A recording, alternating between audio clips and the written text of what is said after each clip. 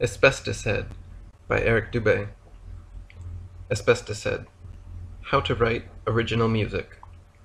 God is the infinite existence or causal creation of all matter. Asbestos Head is a finite congregation of super-specialized matter capable of creativity and rationale, through which he deduces that God is the infinite existence or causal creation of all matter. Asbestos Heads read Hoyle and Hawking, and one of them is right. Either everything that is has always existed, or came into existence at some point in time. One disjunct is true, but Asbestos is unsure which, because he himself is merely a semi-mobile subjective perception unit incapable of knowing objective truth or comprehending infinity. What he does know is consciousness of God's existence is contingent upon such congregations of matter, as is matter's physical existence contingent upon God. Therefore, either God is causal, singular, and separate, an outside entity somehow responsible for his own existence, the creation of the universe, and the creation of other beings to recognize him, or existence is non-causal, plural, parts and whole of all that is, with nothing outside us, because we're all infinite, self-reflexive pieces of God, interacting, changing, acting out eternity. Asbestos's best guess is God is non-causal, and thinks once Occam's razor slits the wrists of an unmoved mover, we'll all be left moving alone together forever, for without God, asbestos is condemned to Gödel's incompleteness, and without asbestos, God is the silent sound of trees falling in solipsist forests. Asbestos is very concerned about religion, so he tries attending the local Gods Anonymous meetings every week, where every weak soul sits in rows, mouth closed, listening to some guy's interpretation of 12 guys' interpretations of some guy's metaphorical teachings from 2,000 years ago. He finds this as useful as a hole in the head, only more damaging to his brain, so he starts studying theology, philosophy, and the history of metaphysics for himself, and finds that it's this manner of introspection, this questioning of the unanswerable, that expands his spiritual awareness and fills him with what some call God's love, some call peace of mind, and others call crawling from the allegorical cave and seeing the light. For him, the light manifests as a series of realizations regarding the nature of knowledge, mainly that he knows nothing, and neither does anyone else, including priests, mathematicians, scientists, and all other people using God, numbers, or formulas to magically boost their ideas from subjective interpretations to objective truths. Asbestos decides it's his spiritual responsibility to study the thoughts and beliefs of everyone around him and throughout recorded history, because arbitrarily choosing a church or simply inheriting religion is lazy, limiting, and inconsiderate. It's lazy because you leave spirituality up to genetics or geography. It's limiting because you lose faith in anything outside your prepackaged box of beliefs.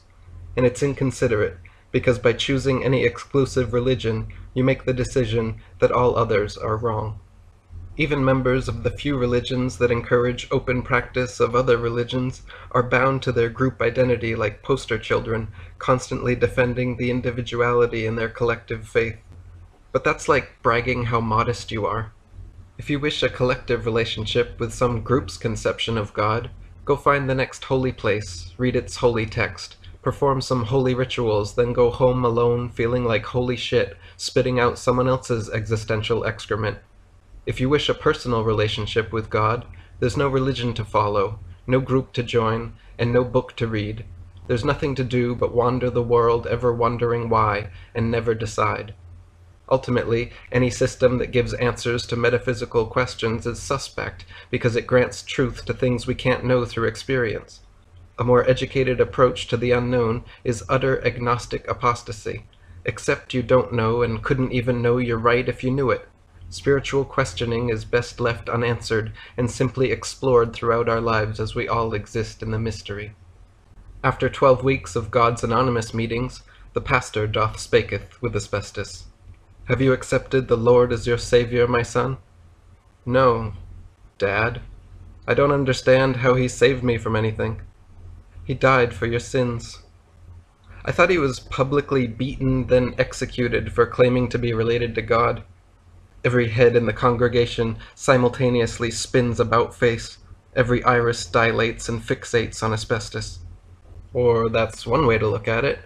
Your opinion is God creates humans free and pure, but the first people wreck that, condemning everyone thereafter to original sin. God waits thousands of years, then decides to remedy the problem by manifesting some celestial sperm and shooting it into a virgin peasant who immaculately conceives his human son. God's son gains a small cult following and is ultimately tortured to death for blasphemy. Then, attributing this divine irony to pre-planned martyrdom, his execution is expressed in this book as God's gift to humanity. If we believe his book, all our evils are forgiven, and we are assured afterlife in heaven. If we don't believe his book, we're damned to eternal hellfire. That is correct, my son. Asbestos fakes a nervous smile and backs towards the door. Hundreds of heads behind pews stare with sad eyes and upside-down frowns. Then, as if possessed by an attention-starved ego, one of them jumps up and screams, "Hallelujah, Jesus!" Asbestos seizes the opportunity and runs away as fast as he can.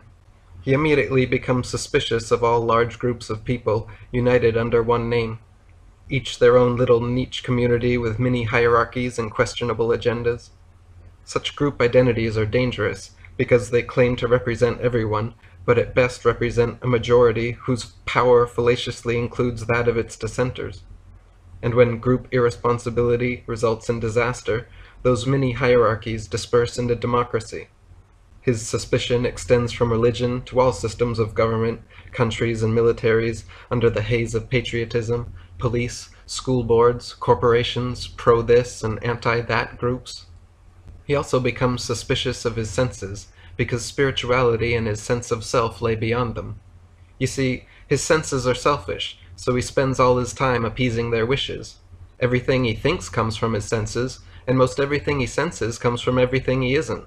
But at some point he came from some of the something he wasn't, and became everything he is. So somehow, everything he isn't is inextricably linked to everything Asbestos is, including his selfish senses. This makes him think there's something selfless beyond his sense of self, and he calls it love. But he so loves love that sometimes he thinks that's selfish too.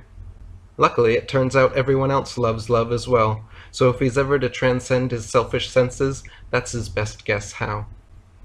These and other suspicions lead him to the library, where he learns to speed read. It turns out the human brain can process 100,000 words a minute, but most people settle for under 1,000 because a silent voice in their heads repeats every word it sees. The trick is to eliminate the voice by scanning text too fast for individual words to stick. Widen your eyes, scan without focus forth and back down the page, then take chunks of meaning from your periphery and make a mental motion picture.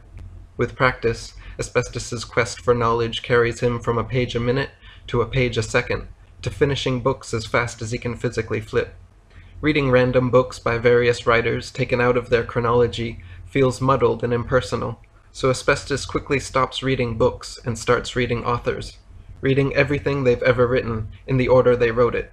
Approaching literature this way, he discovers secrets lurking behind the author's words, between the bindings, the white space encompassing everything unwritten, an evolution of meta-expressions which collectively follow authors' lifelong creative struggles through the human condition. He devours wisdom from language, learns things he'd always wondered, is given new ideas to ponder, and sometimes he's so inspired by combinations of words he weeps. The wisdom and insight we've collected impresses Asbestos, and he feels blessed. Asbestos decides the library is his church. All its texts are holy and worthy of worship. Its eloquent architecture is awe-inspiring. He feels a strong sense of communion with everyone in the building. Hundreds of life's parishioners seeking answers, entertainment, and each other, coming together, honoring the authors by reading them, then creating their own holy rituals to revere them, some taking their wisdom and passing it on in dinner discussions, others writing in their own ideas and continuing the scriptures. Asbestos remains suspicious of rituals and his senses, but he can't seem to escape either, and they keep bringing him back to the library.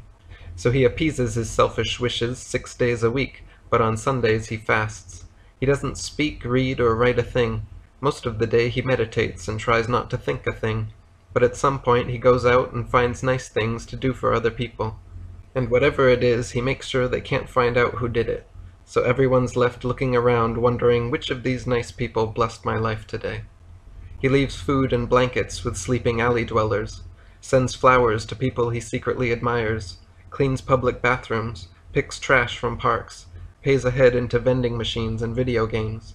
He leaves flowers, books, or baskets of goodies on doorsteps. In the winter, when it's too wet to leave them outside, he even wraps his presents, climbs on roofs, and delivers them down chimneys. He keeps lists of good people that grace his life, and bad people who need grace in theirs, then rewards them all equally. Buying gifts and leaving little goodies everywhere is nice, but a penny for every pauper soon leaves Asbestos with nothing but a mysterious freedom and the realization that philanthropy is a virtue he can no longer afford. Giving away presents, possessions, and consumable products brings temporary smiles to people's faces, but beneath the smiles, the white spaces on people's faces, their background expressions that rarely change. It is this that Asbestos finds access to through the authors. So Asbestos begins to listen like he reads. Between and behind words he hears people's secret prayers and confessions. He momentarily bears the burden of others' suffering so he can cure it. He takes their problems and makes them his own, to see what would he do. Then he offers advice in light of the wisdom shown to him by the authors. Sometimes he even performs miracles. He teaches the blind to see by bringing them to Braille of the Holy Library. He teaches the deaf to hear through languages of lips and hand signs.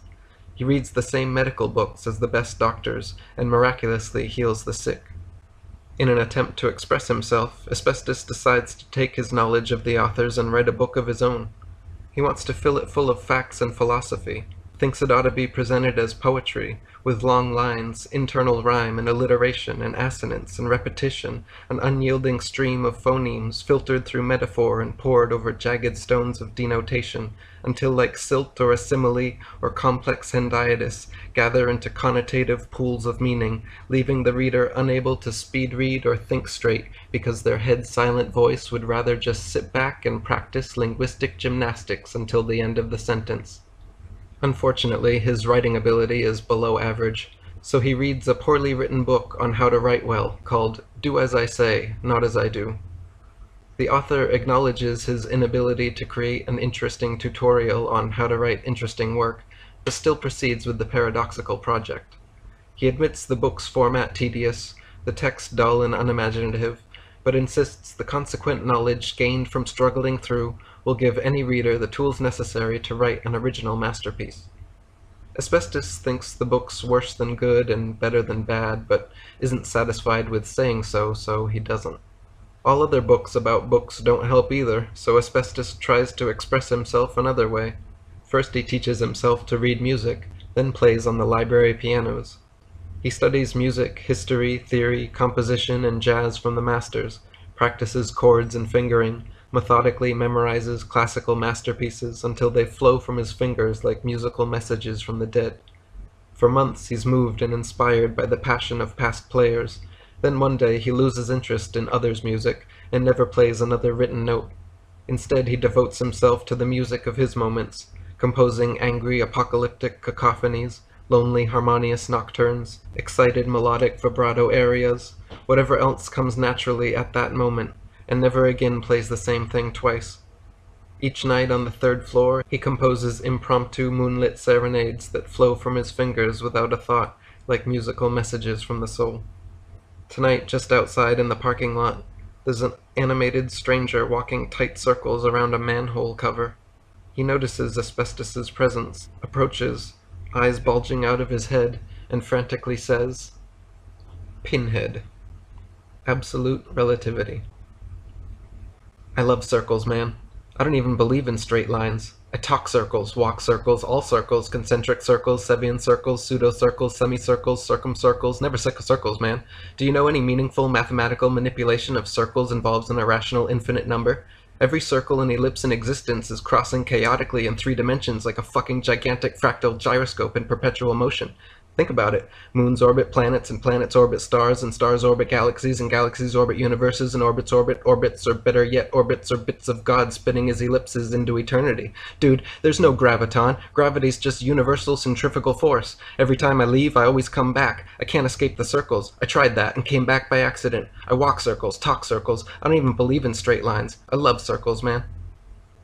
Pinhead plops down curbside and stares at the stars for a few seconds, then offers Asbestos a small black flask, saying, "Insouciance juice makes you loose, man." Asbestos accepts and swigs a swallow, then reads the silver engraving aback the flask. Manifestation. Man infestation. Man in frustration. Manning front station. Pinhead grabs the flask back, then drinks to humanity, saying, "People who don't both wonder what they think about and wonder why they think what they think about wonder why thinking seems so productive for some people. I wonder why you think that." Think what? Think thinking is so productive in a world without absolutes.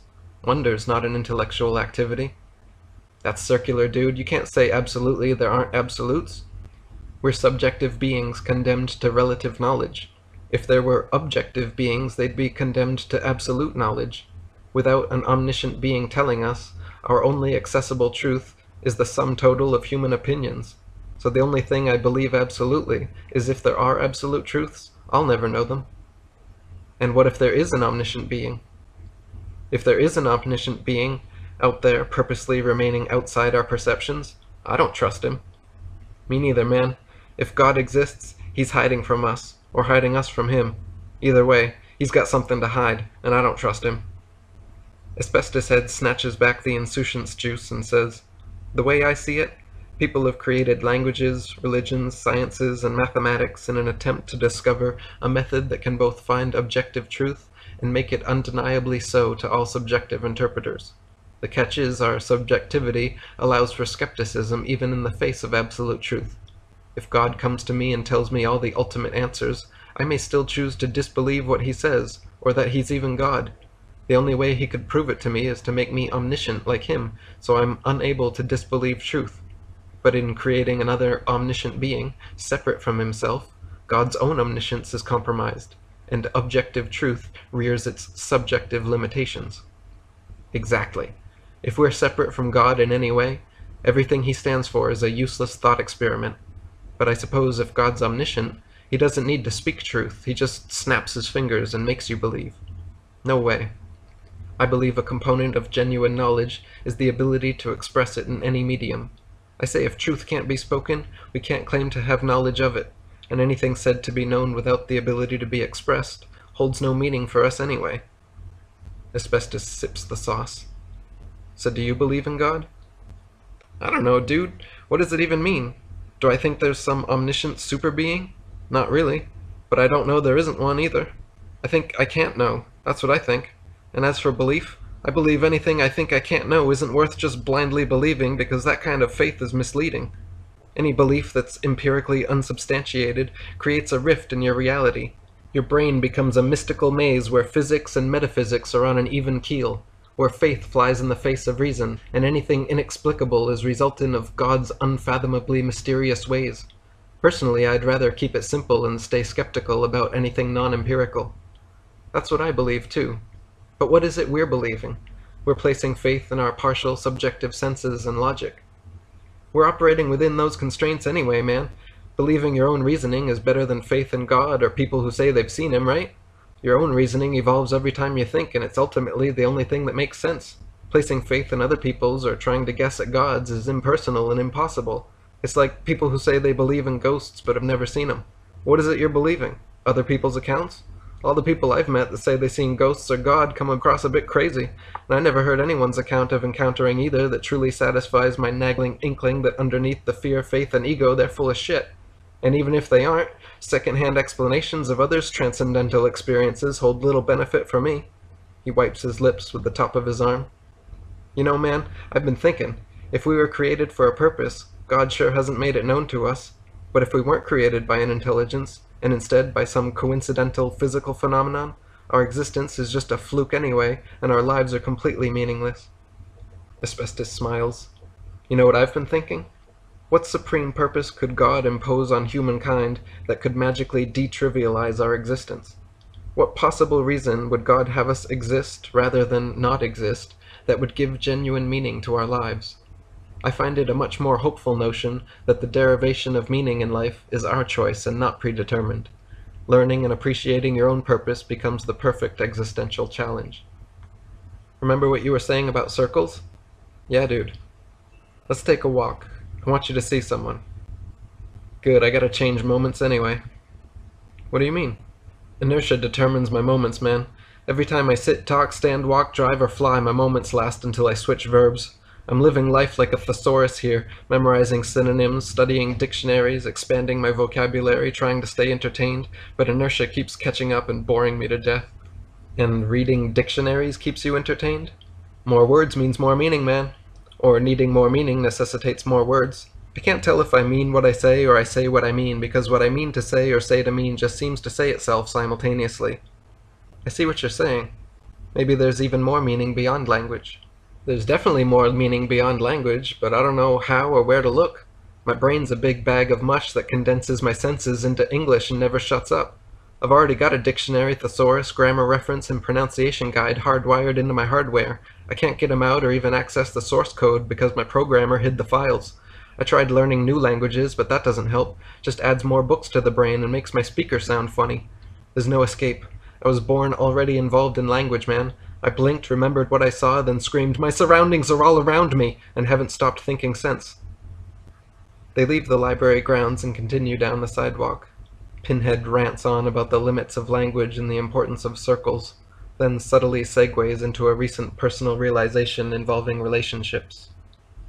I figure since all you know is learned, you might as well begin by laughing at everything and then figure out why. Like one day I walked in to see some guy balls deep banging my wife and laughed my ass off. I'd never been in that situation before, so I didn't know how I'd react, right? In movies, I've seen people burst into rage or tears from feelings of jealousy, inadequacy, or betrayal.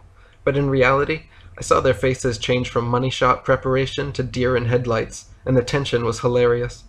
The guy stuttered something, then fell headfirst over the nightstand. I looked at my wife, and even she chuckled a bit, either about him or my laughing fit. I didn't feel jealous because there's plenty of love to go around. I didn't feel inadequate because everybody likes different people for different reasons. And I didn't feel betrayed because I like having sex with other people too, dude. I was happy she was having fun and that she wouldn't have to lie to me anymore. Lying about her feelings and her relationship with this guy was a burden on her which we realized was imposed by our exclusivity. So after that we openly saw other people and became closer ourselves. We either shared completely comfortable silence or filled each other's ears with honesty. We found unconditional love lurking beyond the labels and taboos of traditional relationships. We discovered when two people open honestly to each other and share their lives together, their joined thoughts and experiences mold their minds and hearts as one and the same. We learned that soulmates are a process, not an end in themselves, then lived happily apart or together until we died. Asbestos interjects, "What do you mean, until we died?" "It's just a dream I have sometimes, dude. My soulmate probably lives in China and doesn't believe in souls either. I wouldn't even know her if I saw her, and what I figure she'll be like changes as I change. I'm constantly involved in this process of self-discovery, so there's no solid criteria in soulmate selection anyway. I look for someone just like me and then get bored of myself, or look for my opposite and can't handle that. I give specific characteristics and assign agreeable adjectives to someone I've never met, set up cookie-cutter designs and hope to stencil my mind's eye into existence, but every time no one quite fits the alignment, so I hold it against them until they squeeze through and come to life. And before the paint dries, I hate the design because it's no longer in my mind where everything was ideal, you know? And what if there's an odd number of people in the world? Does that mean somebody doesn't get a soulmate? How do you narrow the choices anyway? The world population quadrupled last century. I'm telling you, overpopulation's becoming a detriment to my love life. There's over 6 billion souls running around searching for each other. No one's ever gonna find their soulmates, man. There's too many fucking people fucking. If reproduction is truly an operation in survival of the species, people are gonna be turned off by sex soon. Beneficial reproduction is a parabolic curve from too few to too fucking many where we are today, destroying our ecosystem, emptying our resources, endangering all other animals, and forcing people farther from their soulmates. It's not right. We've had to revert to forms of mass communication to keep people company, mass transportation to keep people moving, and mass hysteria to keep people sane. All this technology and these superhuman institutions we've created are distracting us from each other, and we're getting too good at being lonely. I say multi-child parents in today's overpopulated mess are being transgenerationally selfish. Humans are 100 times more prevalent than the next most species in our weight class. The exponential population growth we've seen in our species mimics the same relationship as many others throughout history, ending in a drastic decline. Mathematicians approximate our asymptote is within this generation. Tuck your children in and sleep tight tonight.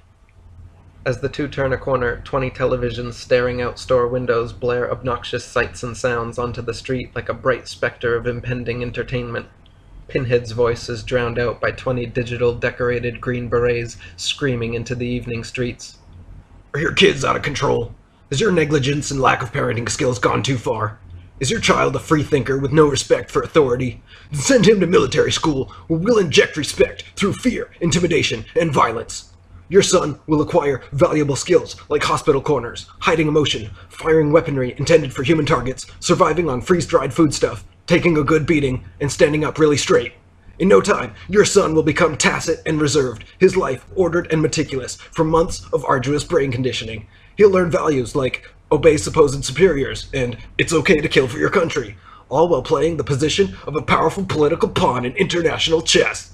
He'll soon think the secret of life is structure instead of acceptance. He'll know his life's purpose is enforcing his structures on others, then defending them to the death, instead of staying present, passionate, and utterly acceptant.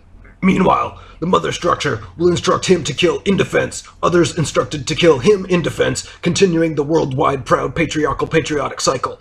Also, don't forget, he'll come striding home twice a year in those sharp army-issue formals. Watch out, ladies. He only looks polite and apathetic on the outside. Inside, he's searing with repressed rage, looking for someone of his own to control through fear and violence. We encourage you to travel the world, see new sights, meet new people, and kill them for freedom, for country, for fun, sport, realistic video game training, or as a creative outlet for post-teen angst.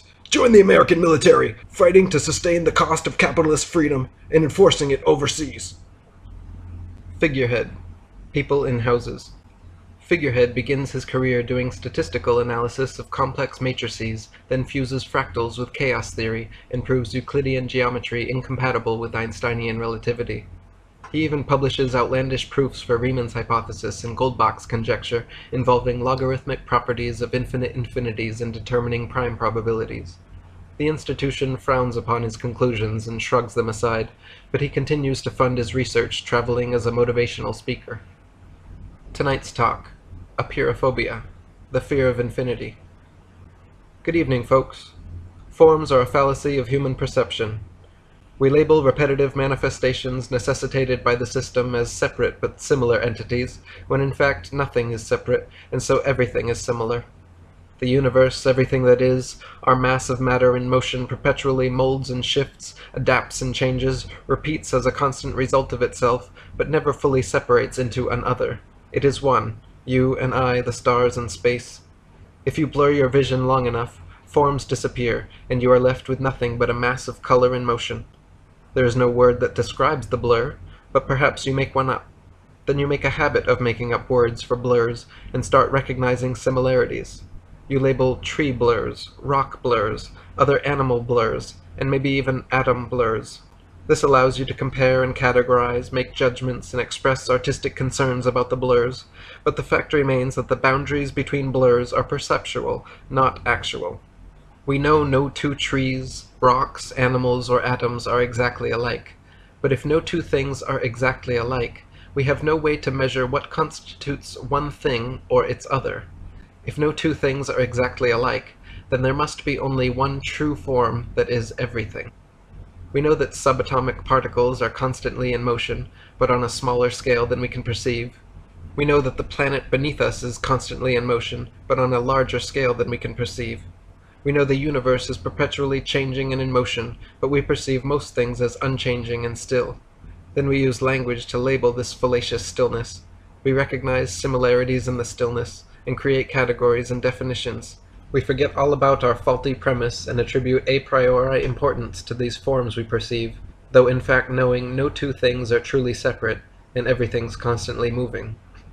Asbestos and Pinhead walk in the auditorium's side entrance and have a seat. You there, how many numbers are there between 0 and 1? Asbestos smiles and answers, there are no numbers between 0 and 1. That's right. Now how many between 1 and 2? None again, unless you count decimals. So there are no numbers between consecutive numbers in our counting system, unless divided into fractions of themselves. Decimal point included, how many numbers between 0 and 1? After the decimal, there are an infinite number of numbers. So integers perceived as whole remain consecutive, but once conceptually fractionated, are necessarily separated by infinite possibility. Thank you, Asbestos.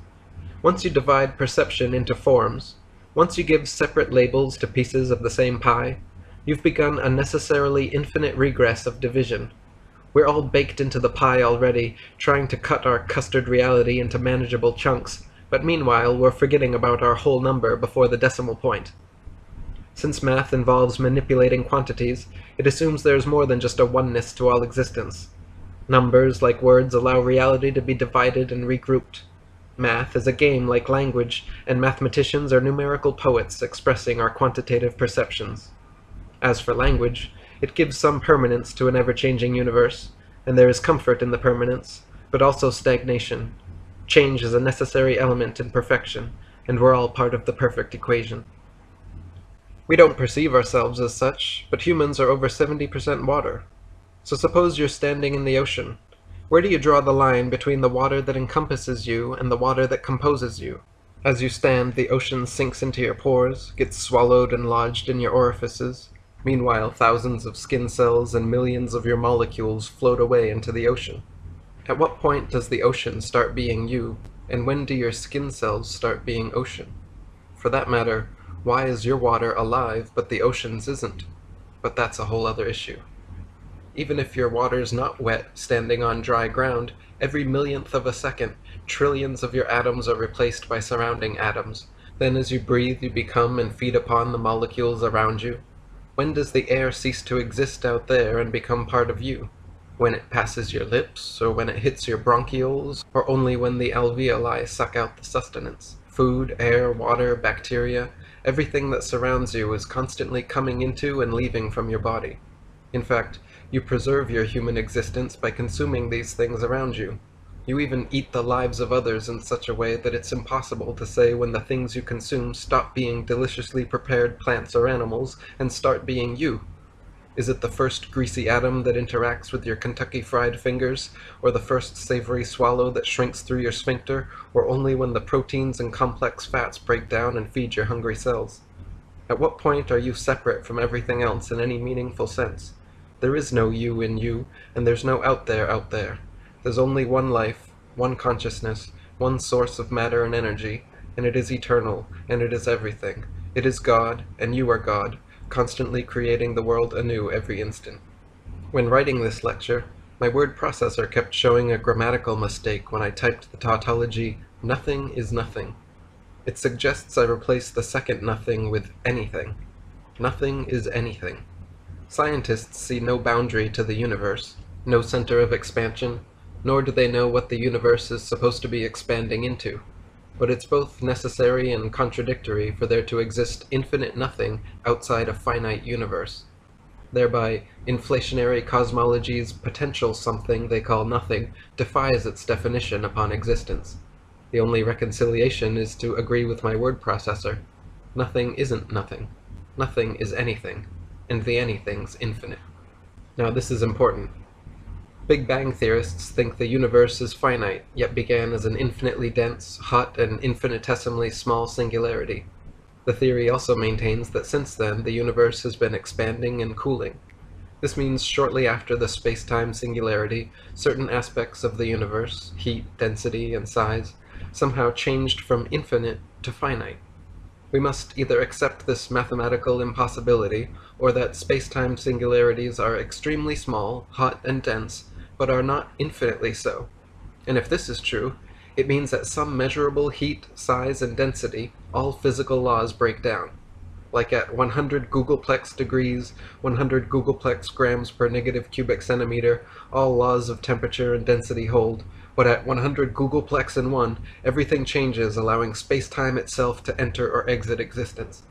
Big Bang theorists also think the universe is between 10 and 20 billion years old. We've recently discovered huge galaxies and quasars 15 billion light-years away from us. Based on Einstein and Hubble's own equations, this means that 15 billion years ago, the fabric of space-time was stretched at least 15 billion light-years across, and gigantic celestial bodies were already formed. These are both quite incompatible with current inflationary cosmology, To top it off, we can't observe the redshifting of galaxies beyond the Hubble radius because they're approaching and possibly breaking the light barrier at the very bounds of our perception. Theoretically, we're left with few options. Either galaxies break the light barrier past the Hubble radius where we'll never see them, or they mysteriously disappear for another reason, because we don't yet see a boundary, just the infinite anything. Everything in space rotates round bound in elliptical orbits or swings unbound in parabolas and hyperbolas. The Earth spins on its axis at 1,000 miles per hour, around the Sun at 66,000 miles per hour. Our solar system orbits the Milky Way at 500,000 miles per hour, and the galaxy speeds through the known universe at millions of miles per hour. Then the known universe likely orbits another larger, more central entity at an even greater speed, etc. I highly doubt this fractal trend of orbital motion ends in the mysterious, non-orbital expansion from a singularity. And if so, what resultant force from the Big Bang is responsible for beginning both space-time's expansion and matter's orbital motion? For the outward expansion of space-time and the orbital motion of matter to coexist in the same universe, the original acting force either exerted its power in a spiraling, circular pattern, or matter mysteriously developed the motion on its own. Whichever way, the spiral and other fractal shapes are abundant in nature, and I suggest the logical progression from quantum physics to cosmology suggests not the expansion of a singularity that defies causality, physics, and mathematics, but instead a timeless, fractally infinite and infinitesimal universe in perpetual centrifugal motion around itself. Logically, if you divide a second in half and in half again and again, this process continues forever. Likewise, if you divide a chunk of matter in half again and again, there should always be half your last division left over. And mathematicians agree that any number but zero may be divided ad infinitum.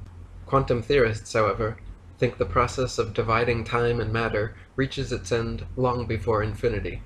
At some point far past their ability to see, they claim there's a fundamental particle of matter and a fundamental unit of time, of which there is nothing smaller or shorter.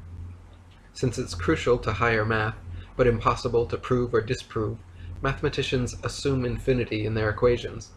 Likewise, science can never prove nor disprove the necessary fundamentality of any supposed fundamental particle, but every time someone gets a new microscope they think they've found the end. I propose, instead of always supposing they've reached the limit, why don't scientists take after mathematicians and assume infinity in their experiments? By all means continue the further telescoping and magnification of matter, but concede that each time we've seen further into the macro and micro unknown, technology throws down the gauntlet and God picks it up with seemingly infinite resources, from galaxies and quasars to stars and planets, moons down through molecules to atoms and protons and quarks and gluons and so on and so forth. The fractal unknown forever taunts our limited perceptions from afar, no matter how deep we reach. So why not assume infinity until we're somehow given real reason not to? Scientists can only prove what we can test with tools and our senses, but it's more likely that ultimate answers lie far beyond our perceptions and any tools we can fashion to aid them. Even if some unified field theory proved perfectly consistent with our every observation, I'd still be suspicious of some finite answer's eerie consistency, and forever wonder if something undetectable lay one step further. Personally, the only unified theory that satisfies my deepest concerns is infinity as truth in all facets of existence. Matter is infinitely divisible, time is eternal, and speed is limitless for something we can't see. I present infinity as the anti-unified field theory, a concept we grasp but can't understand. It dangles around our minds, taunting us with its necessary truths, but never allows us access to its eternal complexity, like God. The blasphemy scientists are committing is eliminating the infinite aspects of our universe. Einstein thinks light's the fastest thing, Planck thinks strings are the smallest and shortest things, Hawking thinks the Big Bang's the first thing. I think they're all limiting themselves, trying to stop one step before infinity. We've already observed instantaneous non-local correlation in entangled particles. Some physicists insist there exist tachyons faster than light. Others say halos around black hole event horizons break the barrier due to time dilation. Whatever the explanation, we keep pulling over for Einstein's ultimate speed limit. Then quantum theorists step up and create one-dimensional superstrings that walk the plank between quantum mechanics and Einsteinian relativity. Finally, cosmologists and astronomers play their finite observations in rewind and find a Big Bang beginning as inexplicable and unsatisfying as you'd expect from science. The frantic search for fundamental particles, universal boundaries, other endings, and attempts to finitize the anything into sets of symbols shows a human fear of infinity that's driven many crazy. Reality may be finite and expressible, but if it isn't, then we'll all die believing whatever current chaotic theory they throw at infinity, instead of honoring its integrity by believing it over any inconsistent set of finite meanderings. Why is it that so many truly important math equations, scientific theories, and philosophical refutations end in an infinite regress? We always take this as a sign of failure, when it could be the answer popping up over and over again. Science, mathematics, and philosophy give opposite requirements for proof and truth. For a scientific theory, mathematical formula, or logical argument to be proven, it must contain the ability to be falsified, so that experimentation can further refine its validity. But truth, by necessity, cannot be disproved, and thus would not contain the ability to be falsified. So if truth was looking your theory straight in the eyes, the institution shuts it down. An unfalsifiable theory cannot be tested, and what cannot be tested cannot be verified true. So if ultimate truth lay in infinity, which I assure you it does, science will never concede it. It's up to you. The origin of the universe endows necessary truth on one of two equally unfathomable options, an uncaused cause or infinity. Rationally, they are mutually exclusive, but equally valid. Neither makes sense, and one of them is right. Thus, a rationally based decision to your personal opinion of the origin of the universe leads to an impasse. Emotionally, however, a decision can be made, for infinity feels awe-inspiring in its complex simplicity, whereas an uncaused cause is an incomprehensible paradox and feels like betrayal. A first cause is a he, she, or it, out there above rationality and causality, necessitating hierarchy on nature. But infinity is us, our universe, all matter in perpetual motion and interaction together. You know where I stand. Plato said there's too many slaves in caves. I say there's too many people in houses these days. The walls are keeping us separate, and the roofs are scaring out infinity. Good night. The crowd disperses, and Asbestos catches up with his old friend Figurehead. He invites him to a church gathering at the library on Sunday, then sends Pinhead on a special assignment to deliver word of the gathering to another friend. Dockhead, present of all presents. Dockhead holds postgraduate degrees in both psychology and philosophy. In clinical work, he finds philosophy to be more helpful and relevant because it is always looking forward, pushing the progress of thought, whereas the majority of psychological research looks backwards, trying to find explanations for behaviors. As a result, instead of diagnosing behavioral abnormalities, he provides philosophical arguments against his patients and brings them face to face with their flaws.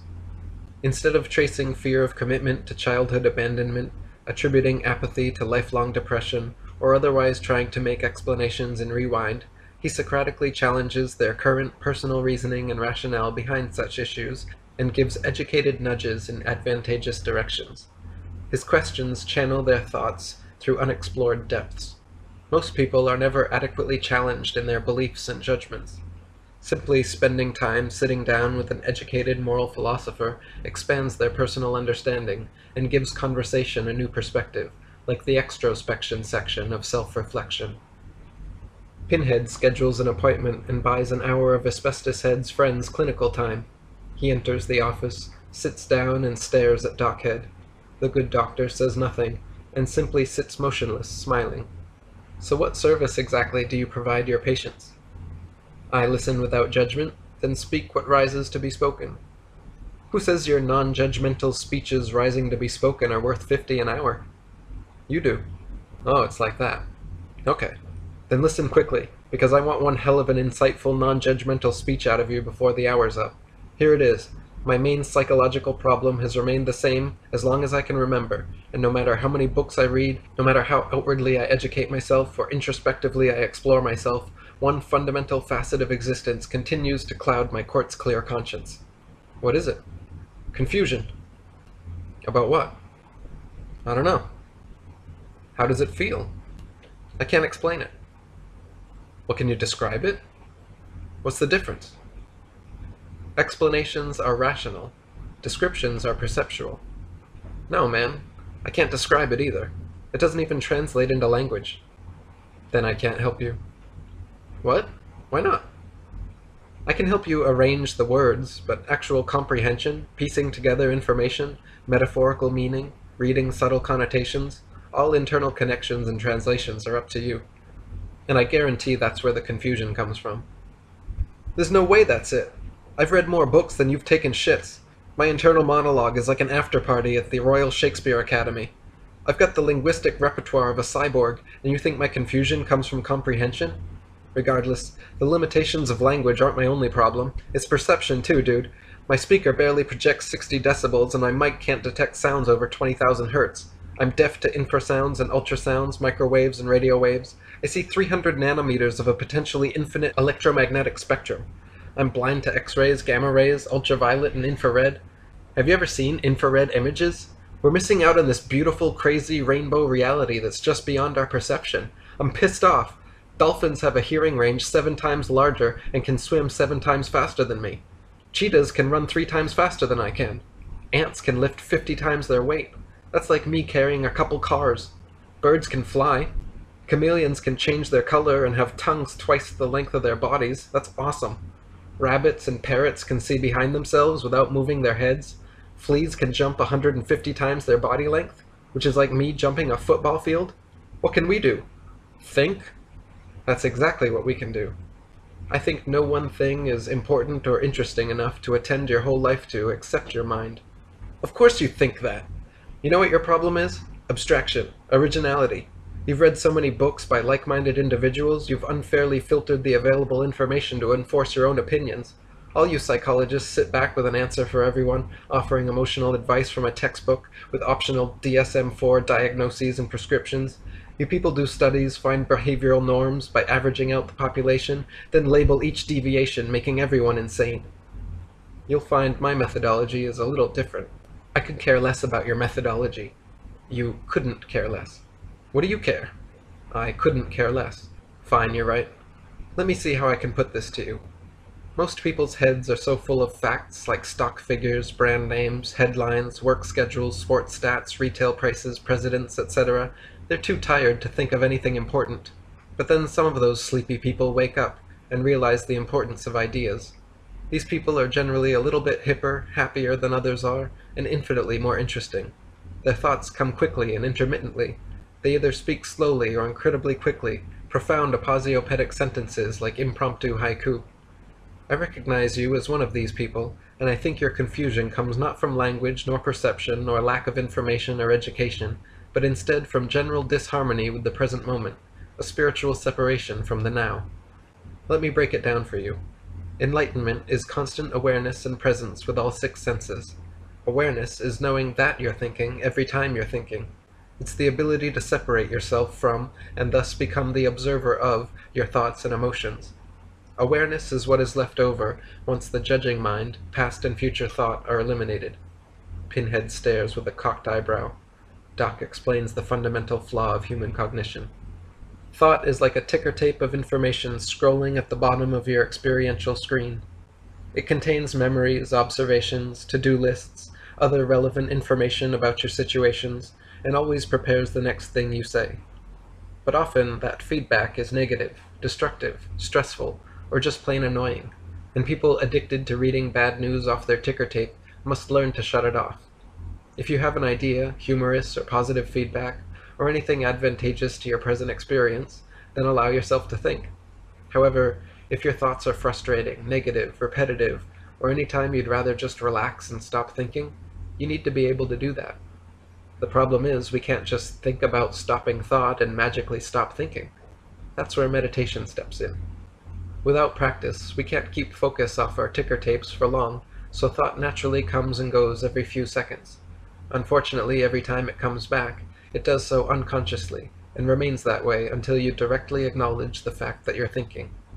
Most people allow their thinking to go unchecked, and completely identify with every thought entering their head. But your thoughts are not your own. They come of their own accord, and do not define you as a person. You can always stop thinking, or change the way you think at any time. True understanding and practice of this results in complete disidentification with thought. Awareness. Try it. Just sit there, and every time you think, say out loud, "I'm thinking right now," then stop thinking. Just stop. It will come back in a matter of seconds, but you'll become systematically self-aware, and this is the front door to enlightenment. Pinhead rolls his eyes closed, purses his lips, and exhales through his nose. I'm thinking. I'm thinking. I'm thinking again. Again. Again. Again. This can't possibly help me. It's more frustrating than just letting myself think, man. Is it frustrating? Or do your thoughts about it frustrate you? At first, it's impossible to conquer thought's incessant nature, but soon the gaps in your ticker tape will get longer and longer. The words scrolling across your screen will slowly become more positive and less intrusive. You'll experience long periods of thoughtless awareness and mindfulness. Your memory will improve, your concentration will focus, all your other senses will heighten, your appreciation of every moment will intensify, and these frustrations will disappear. So you think if I'm stuck in traffic, late for work, I can just meditate that away? Is traffic or waiting in a long line inherently frustrating? Waiting is a negative future state of mind, but just being, just standing in a line or sitting in traffic is neither good nor bad. Even if you have somewhere incredibly important to be, it's irrelevant, and blaming other people won't help. Thinking about how your plans for the day are being ruined with every unaccounted for second won't help. Being at peace with what is at every moment is the only thing that helps. Stop thinking.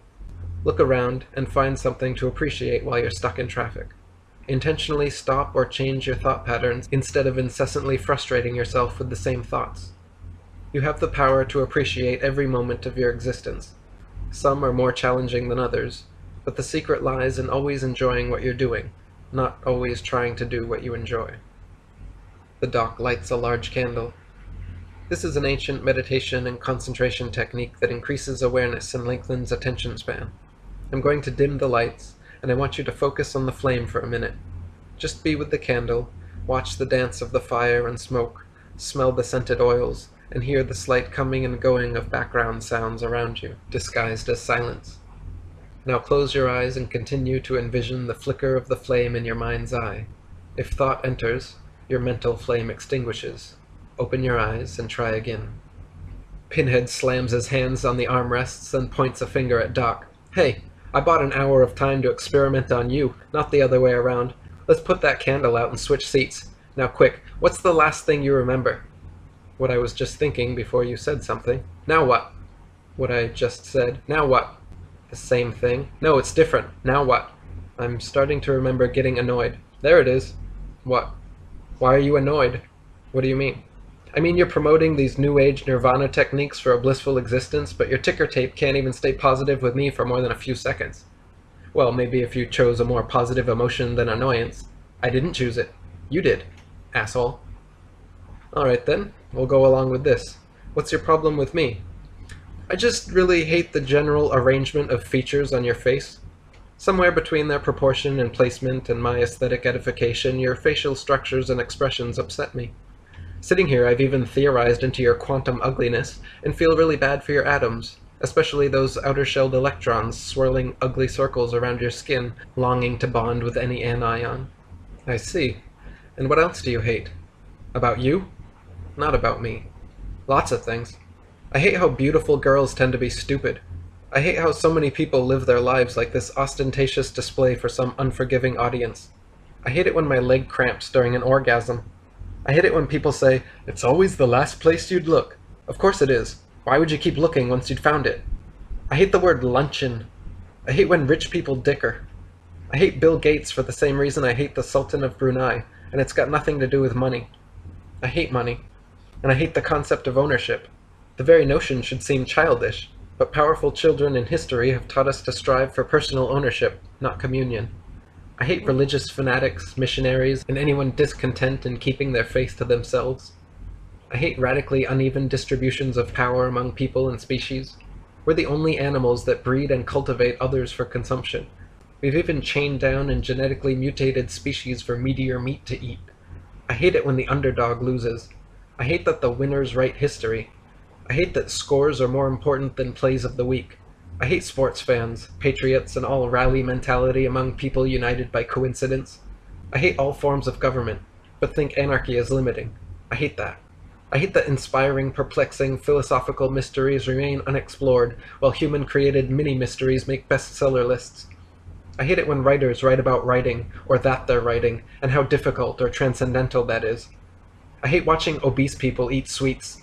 I mean, you know, a lifetime of laziness and conviviality culminated to form this waste of space shoveling sugar down its gullet by the bucketful.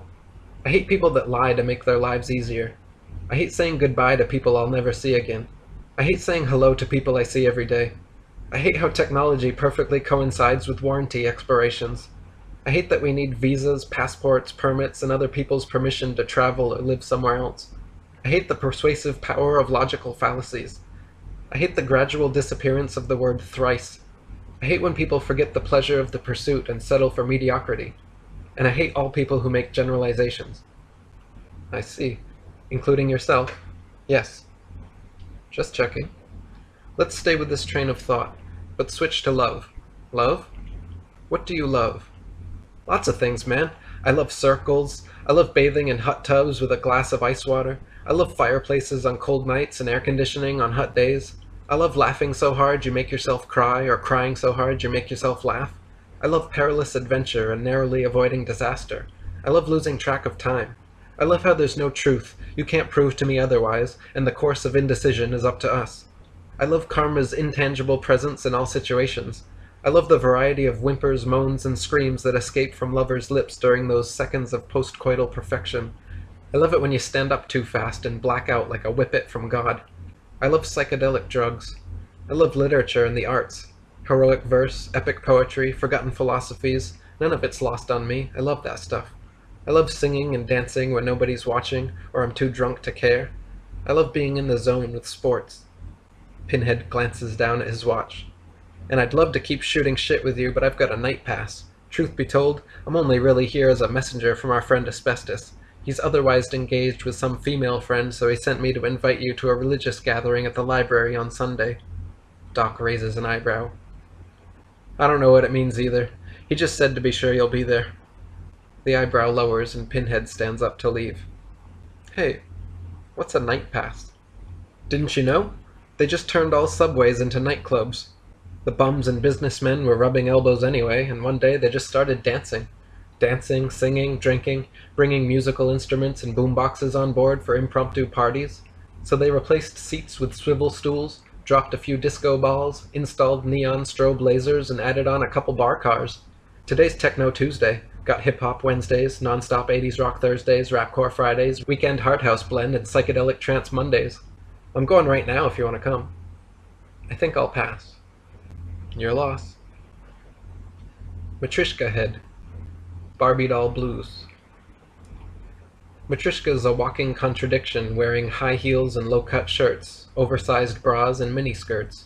She has dyed hair, collagen lips, silicone breasts, methacrylate nails, a plastic face, a lipo-sucked stomach, and longs for true love. She reads self-help books written by other people. Her diaries connect the dots of days with extravagant descriptions of her mediocre existence. Her photo albums look like laminated stationery, showcasing various backgrounds with her smiling mug in the middle. When she shows everyone her albums, and she shows everyone her albums, every picture is prefaced, "This is me," at some place. Matryoshka loves possessions more than she loves people, so she shrinks everyone into microcosms of themselves and arranges them on shelves. She has shelves for enemies, acquaintances, boyfriends, girlfriends, a high shelf for her best friends, and an empty one for her future husband. As with all collections, her sole purpose is to hoard the most and the best, so her focus is always on what's next. When Matryoshka's not collecting dolls, she likes to don her latest designer tackle box and hit the mall to fish for compliments. She always buys the best bait, but hates to get her feet wet, so she just waits with her big bobbers and shiny lures until some prickly pickerel puckers up his best fish face for a slimy kiss. Once she pulled the pole early to hook a handsome salmon, nibbling her worm, only to have him eat his fill then sever the line. Since then she's taken up fly fishing and only caught shadows. The experience leaves her feeling empty and hollow, So for structural reinforcement, she finds two smaller followers called friends that fit inside her. Their relationship is selfish and superficial, but reciprocal. They rely on her exterior to attract attention, and she relies on their interior to fill the hole inside her. Sometimes they come out to play, but usually just stay tucked up, fucked inside, agreeing with everything she says because they want to remain friends, and enemies are anyone that disagrees. Every morning she awakes to an alarm clock, then watches TV until the car radio. At work she gossips, gabs and babbles, small talks and chit-chats about shit like this and that until it's time for the all-talk drive at 5-hour live. Then back home she divides her attention between the television, computer, and cell phone until it's time for the alarm clock. She's never experienced comfortable silence, alone or with another person, because she avoids it. She's scared of silence because that's when minds thrive and hers is toxic. Her brain's a label maker, and she uses her tongue to stick them on everyone. There's a price tag attached to each relationship, and the currency is compliance. Hence, most people don't buy into her business. The few who do, however, love getting together to drink alone and vomit on themselves. Since change is costly and adds up quickly, Matryoshka develops an unconscious bias towards whatever she learns first, then practices defensive education by dodging opposite viewpoints and countering new facts with old opinions. She sidesteps advice and strikes down constructive criticism with cynicism and sarcasm. Such insight into abstract epistemology even spurs a revelation in philosophy known as illogical negativism. Matryoshka's dedicated work in the field remains unparalleled, but continues to fall short of the Nobel. And unfortunately for her emotional well-being, there are repercussions to this behavior. She feels fake and lonely, led astray and abandoned like an oxbow lake. Incessant judgment of every situation keeps her brain in constant rumination. Every experience is cross-referenced to check for inconsistencies, labeled and captioned for a table of contents, prefaced and appendixed, then indexed for easy access. This process is so complex, she's only half experienced her whole life. Asbestos Head is the truest friend she's ever had. Today, after a moment of mutual passion, she says he somehow ruined their friendship through physical contact, and she doesn't know how to think of him now because she hasn't a label for that. I figured out the solution to our problem. Matryoshka drops a loaded clipboard onto Asbestos's lap. What problem? What's this? This is your standard relationship contract. I need you to read through, sign in triplicate, initial there, write you love me here, then say you love me, twice, and once in French. Are you serious? She sighs through her nose and shakes her head. I knew it! You're afraid of commitment. I'm not afraid, Trish. Commitment's a responsibility not to change your mind. It's like playing psychic with yourself, determining what seems right now will continue to seem right later. No, commitment is a promise between two people that some things, like their love, will never change. Love does change. People change. Priorities change. You're asking me to make some promise for your peace of mind, but if I did, it could be a lie. You make sure it's not a lie by sticking to the agreement. That's not how emotions work. I won't fight my feelings just to keep a contract. Well, I can't be happy knowing you're not committed to a lasting relationship with me. Then you're deriving happiness from some false sense of security, not from the love you have for me. Love cannot be unconditional if there exist conditions like commitment that hinder it. If love is truly selfless, then all that matters is each other's happiness. He skims the contract. What is this? That's the exclusivity clause. The what? The basic allowances and prohibitions of any exclusive relationship. You're permitted unlimited male companionship, but female friends must first be approved and are limited to daytime visits. Overnighting is prohibited, as well as intercourse and physical intimacy of any sort. You'll notice I only checked off a couple of the optionals. No drug use, no clubbing or bar hopping without my prior approval or attendance. Failure to comply with any... I'm not going to sign this. Don't worry, I already signed off on all the same stuff. That doesn't matter. I just don't approach relationships like you do. Everyone does like I do. That's why there's a form to fill out. Try to wrap your head around this, Trish. Exclusive relationships yield an unconscious asceticism. At the least, you and your partner disallow for each other the possibility of physical intimacy with anyone else.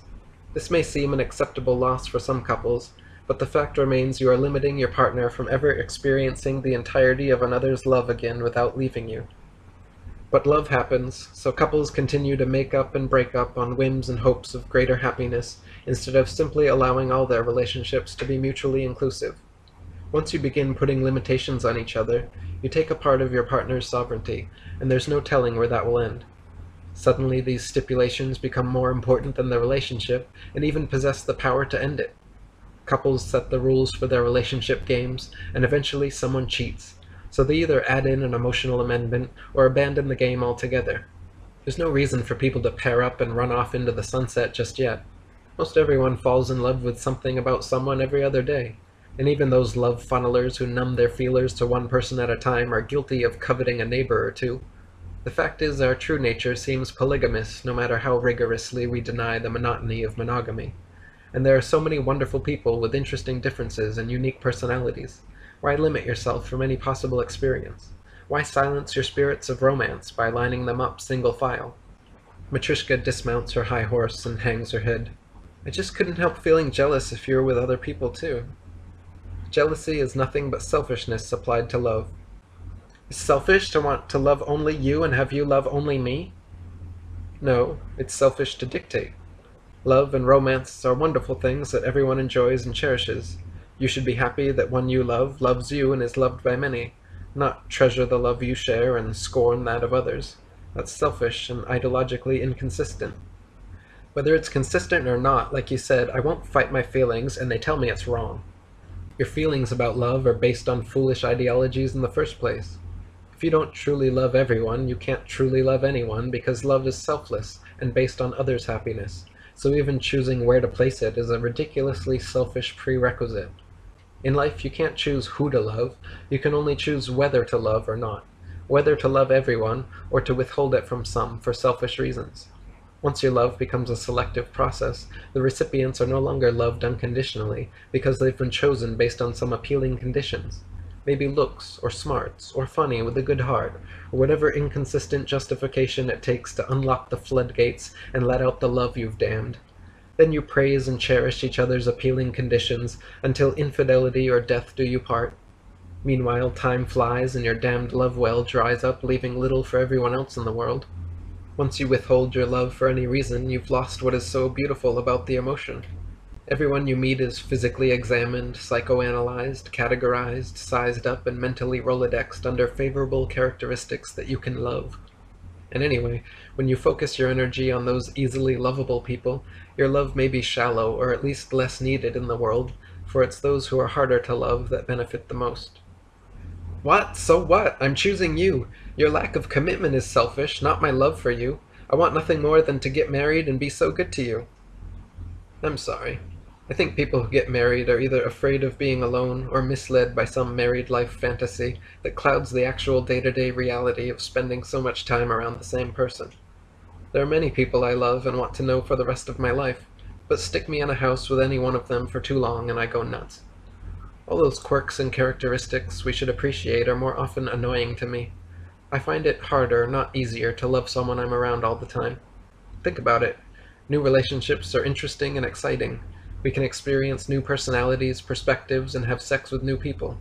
Old relationships are cozy and comfortable. We can speak with glances, share memories, and know exactly what we like in bed. But after some arbitrary amount of time, all old relationships suffer from their inherent consistency and yield way to the need for those exciting features of new relationships. It's a natural cycle yielding instinctive desires that we deny ourselves from enjoying. Instead, we torture ourselves and start to hate the ones we love for not letting us love someone else too. Couples may live together, separate, call each other spouse or buddy, but I for one need to see other people too, or no one, just to feel that totally free freedom only accessible outside an exclusive relationship. I don't feel that way at all. If I have you to keep, I'll always be happy. You can't have me or keep me, and you'll never be happy until you listen to what I'm saying. You'll always be alone, and no one else can make you happy. I love you, and I love everyone else, and so do you. What will make you happy is unconditionally loving those people you wish to have and keep, whether they keep coming back to you or not. I personally refuse to place all my eggs in one basket, because I want to influence and be influenced by many. I don't want to carry those eggs everywhere until I die or your basket breaks. I want to place individual eggs in many baskets, then return to them periodically throughout life to watch how we've grown. That seems so much more beautiful to me than two people that settle only for each other, ultimately leaving one of them old and crushed when their spouse's basket breaks. Don't you want to have children? Not really. The world's got plenty of other people's children to hold, gawk at, and play with. I have no desire to endure diaper changes, screaming, sleepless nights, 18+ years of lost freedom, time, and money, just so I can have and keep one exactly like the other 6 billion and call it mine. I'd rather not have a wife or a kid, and love all women and children equally. Anyway, I'm going away for a while, but meet me at the library Friday. I have a friend that wants you to ask some questions. What? Wait, please don't leave. I thought we were going out tonight. You're torturing me. Who's going to split the number 2 at Spendy's with me? You know I can't eat that much alone. Don't worry. You'll accustom yourself to a more moderate-sized Spendy's special until that new routine becomes lodged into your sentiments. Richard Head. Mutual masturbation. Dick Head lives in a double-wide trailer and watches super satellite digital cable television on triple picture-in-picture plasma surround sound panorama vision. He hates gay men and fantasizes about gay women. He thinks a threesome would complete his existence. He's transfixed by engines. He follows all sports, and his favorite teams are whoever's closest. He's also very patriotic. He even prefers domestic beer. He spends more money on beer than food. He spends more money on lottery tickets than beer. He thinks sex is a topic containing infinite humor for the same reason he hates gay men. He tucks his wife-beaters into his briefs. His tattoo says transcendence in Chinese. Every day he sits slack-jawed, slouched in a recliner, beer-buzzed and sugar-high, while Hollywood's never-ending boner penetrates his eye sockets and skull-fucks his brains out. As a result, he rarely thinks a deep thought, and masturbates like it's routine maintenance. This mindfuck sucks his love for physical beauty and all things sexual, drives him to marry the most beautiful thing that will have sex with him. Then he masturbates on his wife's face like it's routine maintenance. After spending his life savings on life insurance and that big fucking television, he becomes so poor he can't even pay attention, so he carries distraction devices for more riffraff, collects little doodads to knick-knack, go-goes to girly shows to get his patty whacked in lap dances, then comes rolling home to give the bitch her bone. One day, in a stroke of luck, Dick gets promoted to the board of directors for a major corporation involved in developing useless products and providing meaningless employment for boring people. Among other technical wonders, his company patents the first pillow chiller, a small cooling device that ensures the other side's always nice and cold, as well as the fecal freshener brand of stool aromatics. They sell their products through a complex system of fantasy and deceit called advertising. Through careful psychological and demographic research, they find by targeting specific social classes and age groups, marginalizing the individual, and capitalizing on humanity's shortcomings, mass marketing allows them to inundate people, or consumers as they're jokingly referred to, with imaginary product-fulfilled needs. They manipulate the minds of children so subtly it subconsciously shapes their thoughts towards consumption. They create commercial farces so blasphemous, consumers can't excise their minds from the product placement. Next, to cut costs, they make a free trade agreement with themselves, then build factories in third world countries offering slightly higher wages than locals can get elsewhere. This encourages hundreds of people to leave their jobs and line up for slave labor in cramped, unsafe conditions without workers' compensation or health benefits.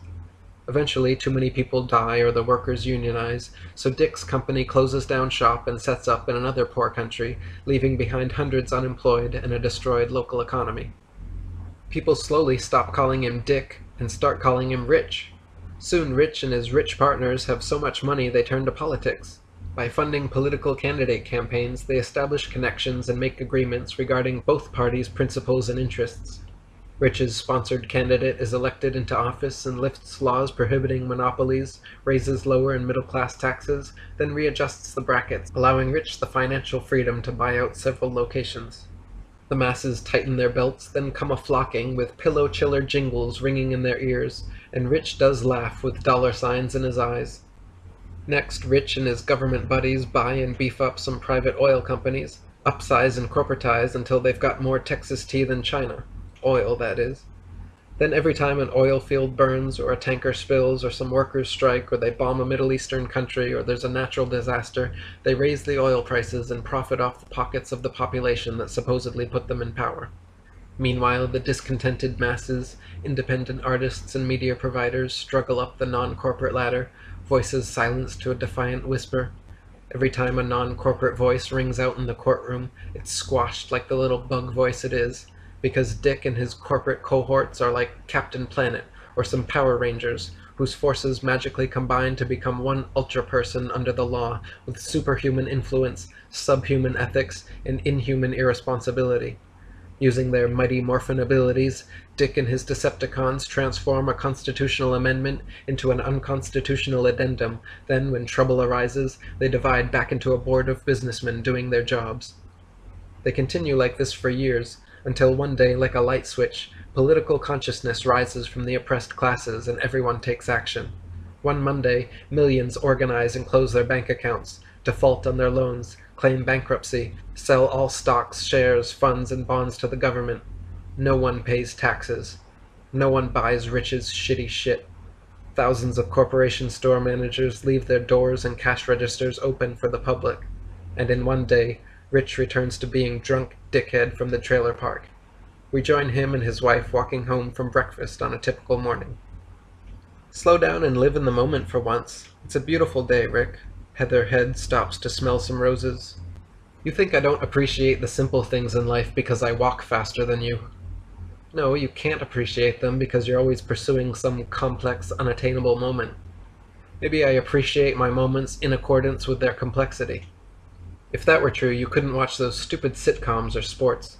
I'm just saying it's better to enjoy the simple things in life because the complex ones don't accrue very often.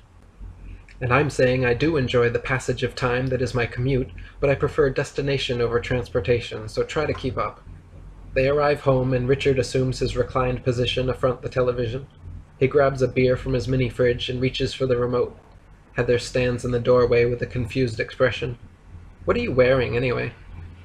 They're 3/4 length shorts. Those aren't shorts. They're not pants, either. They're shants, Dick. You know what shant means? It means shouldn't. As in, you shouldn't ever wear those shants again. You look like an idiot. What's your problem today? You use your innie as an ashtray. We use post-it notes as coasters, for Christ's sake. And you're buying black fashion. You're being ridiculous again, yo. I am not.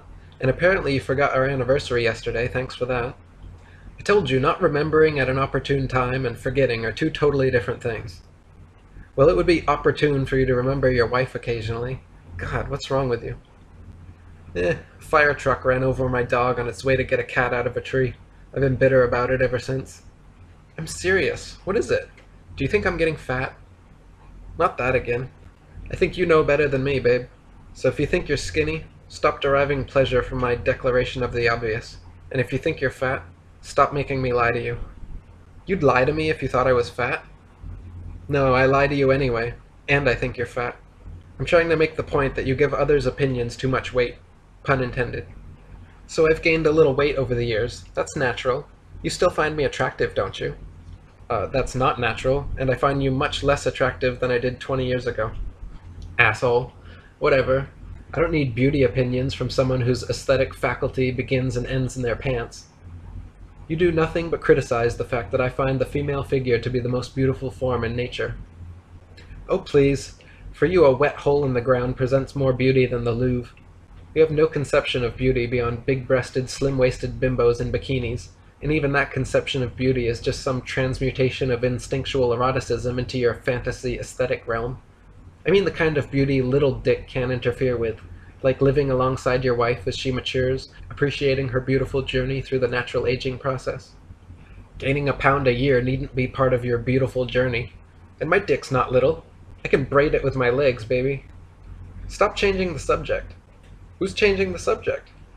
I swear to God, that fucking television has sucked out of you whatever it is I loved.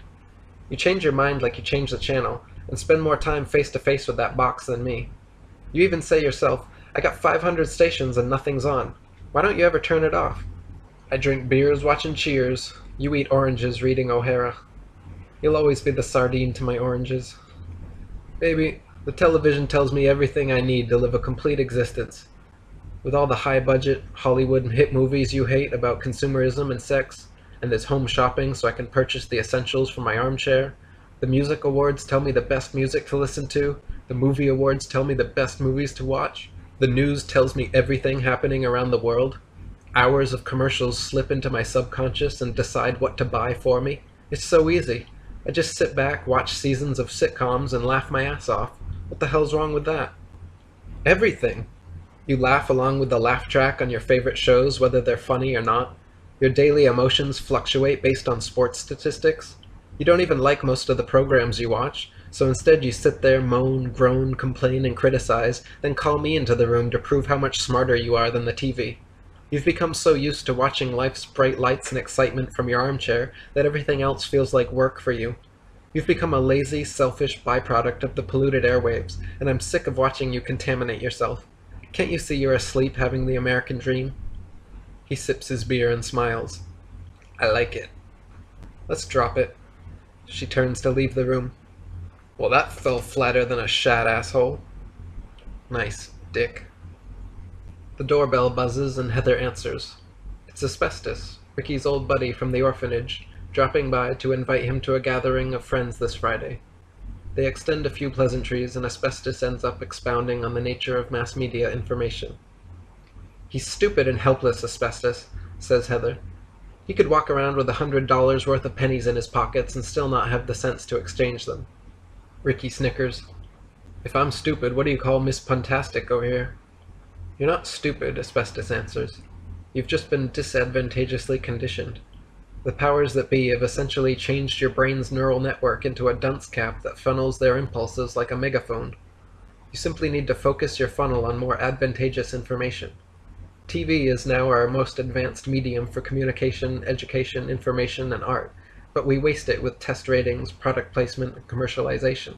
It's gotten so idiotic, people call it the idiot box, instead of the information tube, or the art cube, or the education machine. I guarantee if you renounce television and read the right books, you'll undergo the most inspiring transition that is essentially an existential paradigm shift from passive observer to active participant. You'll never again care or be aware of pop culture, pop music, or celebrity pop stars. You'll never have the poppity-cock popcorn song pop up at odd times. You'll only watch art films from festivals with actors you've never heard of. You'll only listen to passionate music by talented musicians.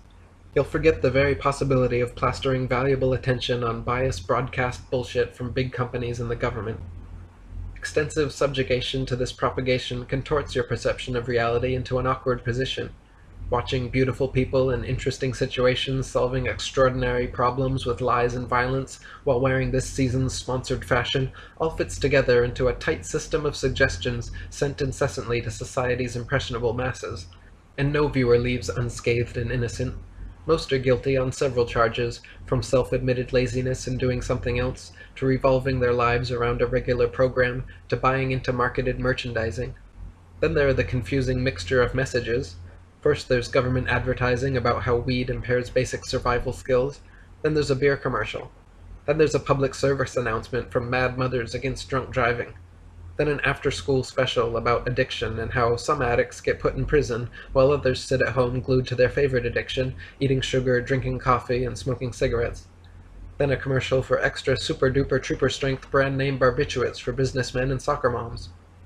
We still stare on, knowing they manipulate our minds and undermine the very way we think. We still work for them, knowing they monopolize markets, then partition us employment at minimum wage. We still buy their products, knowing the profits are pooled into a pyramid of celebrities, sports stars, crooked businessmen, and lying politicians at the peak. I, for one, refuse to be part of the cycle. I don't watch television. I don't work for corporations. I don't buy big business merchandise. I read books, listen to indie music, watch independent films, read independent papers and magazines. What do you mean, independent papers and magazines?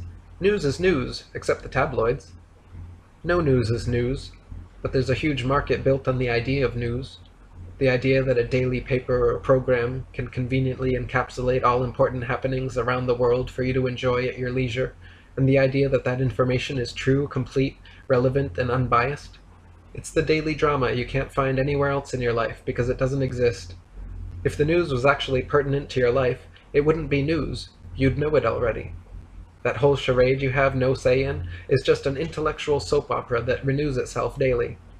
Don't get me wrong, there is news that should be known, but if your day feels incomplete without a dose of natural disasters, violent crime, and political intrigue from outside your actual life, your intentionality splits. You think, complain, become opinionated about, or afraid of all these issues that have no outlet in your real life. If you truly cared, you wouldn't discuss the state of the nation over coffee. You'd be involved in some vehicle of change, uninterested in the daily gossip we're given. Their conversation continues late into the evening, in front of the TV. As Richard drifts into sleep, the 11 o'clock news plays into his dreams with special guest anchor Asbestos. Headlines: In sports today, a bunch of overpaid idiots banded together and committed their lives to playing games and lowering your standard of entertainment. In finance news, the rich got richer and the poor got poorer. We also bombed another small country to help with their peace efforts and our oil interests. All casualties were civilian, but this should send a strong message to the leader of their military dictatorship. Namely, we can kill your people too. In election coverage, two guys you've never heard of are neck and neck in a race we created to divert your attention from the lack of participation you have in your government. Lastly, in local news, something terrible happened to someone near you. Stay tuned for 30 more minutes of death and crime to scare you into submission and keep you consuming. We'll be back with our best guess at the weather and the worst thing you never knew you've always done after this commercial break. Joseph Head, Kindness of Strangers. Asbestos leaves the trailer park and proceeds towards Main Street. He passes a large animal farm, and from out of nowhere is caught in the jovial farmer's enthusiastic embrace. He squeezes the bejesus out of Asbestos and immediately apologizes. "I'm sorry. I have an overwhelming impulse to hug everyone I see. Please don't take it personally unless that makes you happy." "No problem." Asbestos smiles and continues. "Problems. You know, son, problems that can be understood beforehand lose their ability to be problematic. So I always consider the worst in order to weed out potential mishaps before they happen." Asbestos stops. That sounds depressing and pessimistic. It's not pessimism, it's far-sighted optimism. Intentional cogitation on negativity eventually neutralizes its ability to affect you. So simply pondering potential problems like broken trust, loss of love, death, jealousy, guilt, disappointment, and all other negative emotions you're able to vanquish without the anguish of experiencing their gut-wrenching depths. When I was your age, I rode an emotional roller coaster that dragged me up and dropped me down from great heights. Then there was a midlife plateau in my ride, until I realized strong minds change one's emotions, whereas weak minds allow emotions to change their ideologies. If you want to understand yourself and experience clearer, more intense emotions, you have to examine all that is unconscious about your changes in emotional states. By examining your own behavior and refining your reactions, emotions become a playground, not a roller coaster. Are you saying you're just happy all the time? I'm not happy all the time, but whenever I'm not, I know it's my own damn fault. I used to blame other people, events, and situations for my subtle discomforts and unhappiness, blame the cook for bad food, the waiter for serving it slowly, blame the other people in line, blame the other cars in traffic, blame the government for not reading my mind, blame my friends and family for the shortcomings I created, blame my father for being so aggressive, my mother for being so passive, my whole extended family for being so sheltered. It's so embarrassingly easy to find reasons why others cause your unhappiness. The real challenge is accepting the truth that every time you feel anything but utter bliss, it's your own damn fault. Every single time I feel any emotion other than happiness, I see a deeper problem about myself. You think? Maybe sometimes it really is someone else's fault. The world isn't necessarily a wonderful place all the time. Yes, it is, and it doesn't matter anyway. Even a crippled Jewish blind mute can find reason enough to smile through the Holocaust.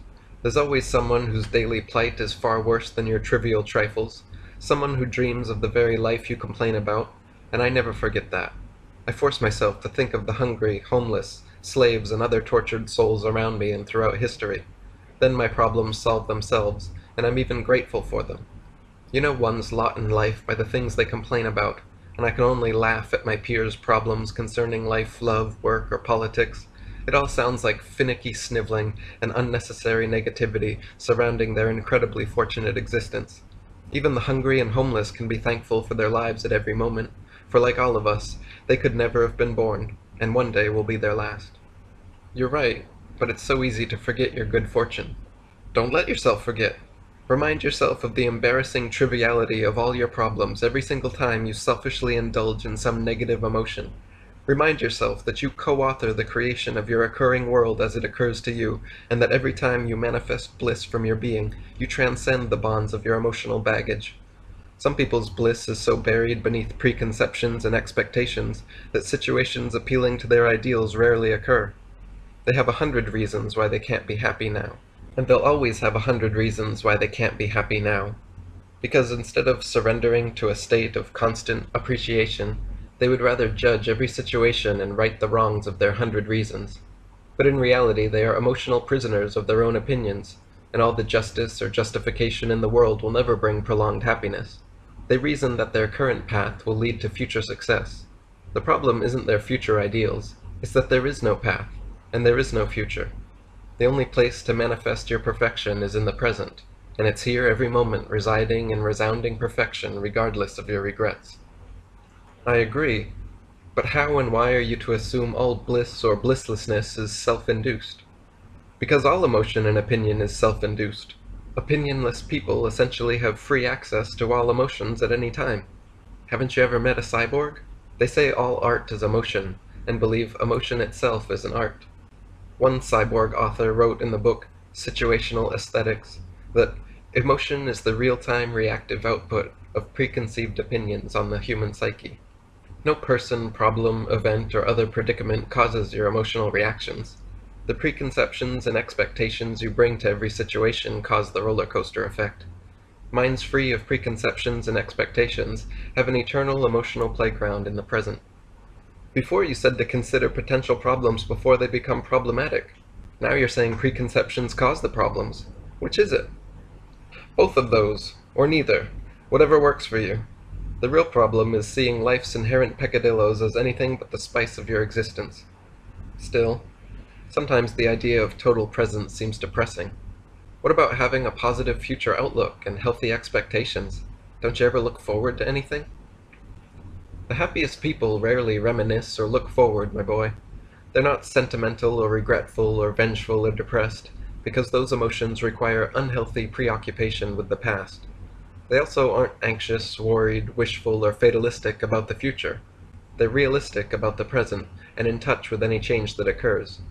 You should be present enough not to bother with future prediction, but if you must indulge the compulsion for expectation, then I say expect the worst, because it makes you more comfortable in the face of your fears and shows the futility of all future thought.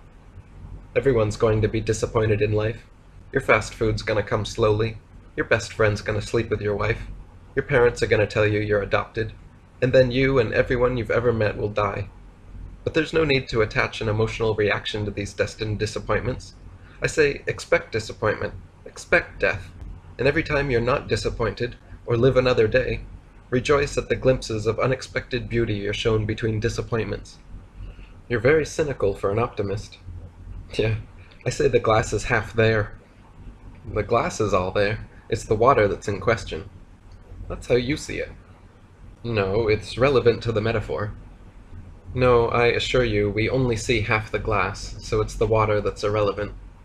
A tiny lamb runs up to them. Joseph picks it up, and Asbestos pets it. Walk with me a while I impart a part of me upon you. Here's a one-step process to happiness. Make a game with your brain. Every single time you feel even slightly slighted, how immediately can you forgive? Forgive the object of your unhappiness, the person, place, or thing you think caused your unhappiness. Forgive its nature and your thoughts about it. Then forget. You can always choose to hold a grudge, seek vengeance, repentance, apology, or another form of retribution, but ultimately they all lead to further suffering. Immediate and unconditional forgiveness is the only one tried and true option for inner peace and happiness. How quickly can you forgive annoyance, irresponsibility, negligence, stupidity, your own included? At first you'll probably find forgiveness irritating, but soon realize that it's your brain's incessant fault-finding that needs true forgiveness. You'll learn that your comfortable acceptance of others' shortcomings, that listener's silence of thought, your perfect attention, becomes the loudest voice positively penetrating yours and others' thoughts and actions. When others accuse you, blame you, criticize you, or try to reduce you in any way, though they're unconscious of it, are really just trying to prove themselves and persuade people to be more like them. Likewise, when you do these things, it is to fill your impulsive desire to be right and make the world more like your mind, even though it's a selfish habit that inhibits happiness. The ability not to think or feel while someone is belittling you, to watch their angry, red, contorted faces twisting, spewing saliva, and cursing everything sacred, to listen and not judge, not to react, even in thought. This is true virtue. Only from here can positive action truly manifest itself.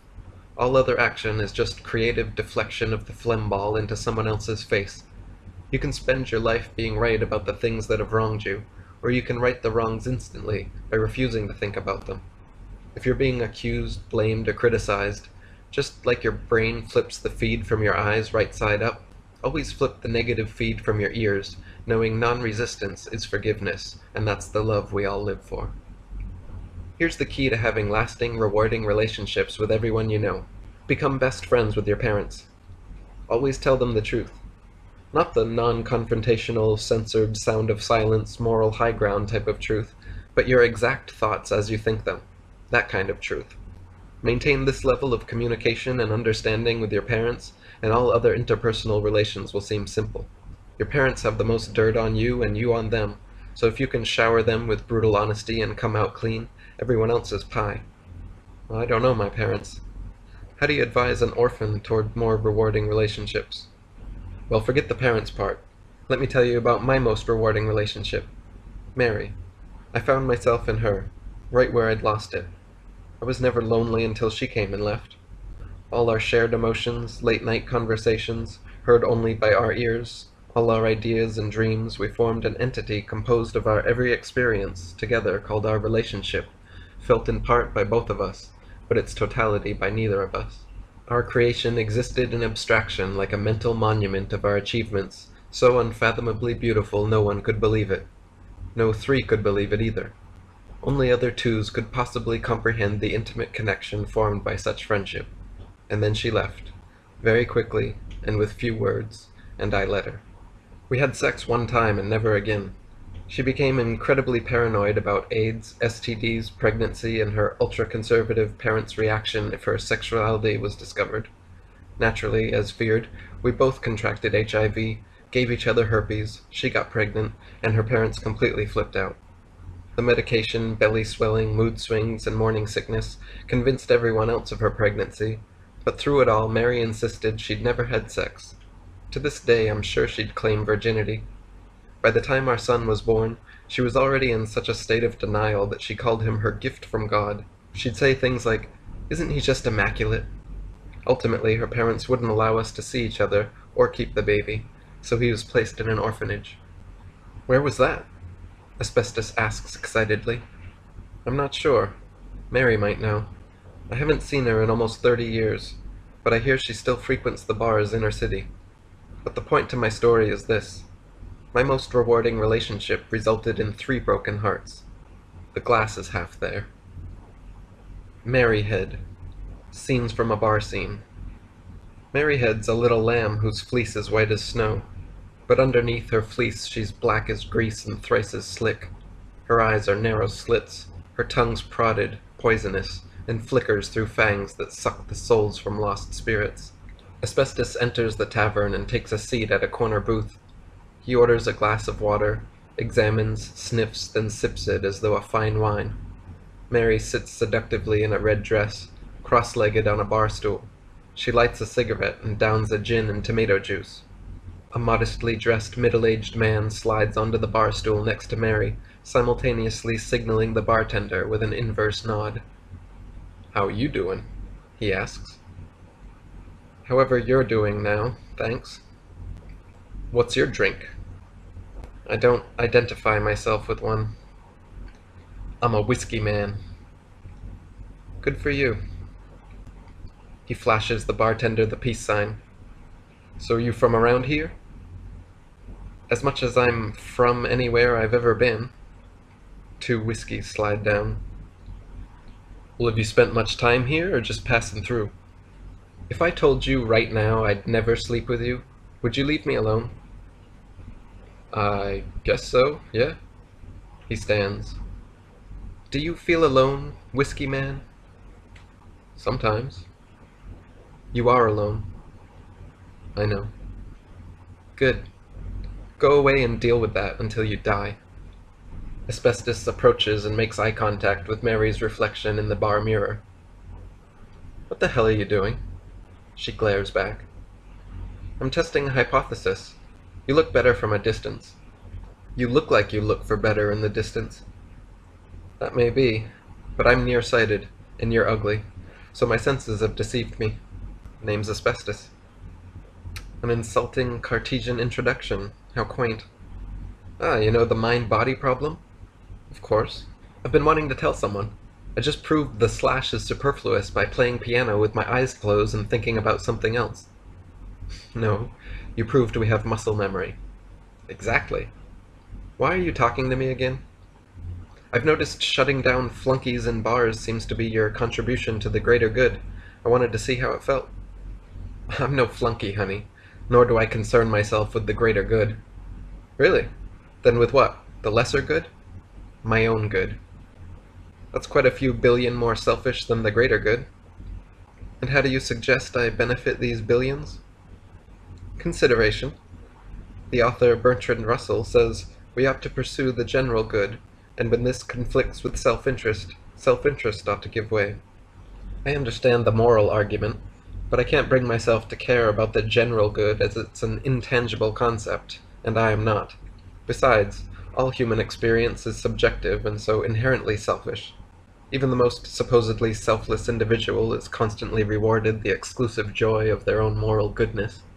A completely selfless person would then in turn wish this joy upon someone else, but such second-hand happiness is the exclusive right of the completely selfless individual. Then there are no completely selfless actions, but selflessly intended actions benefit at least two people, whereas selfish actions benefit at most one.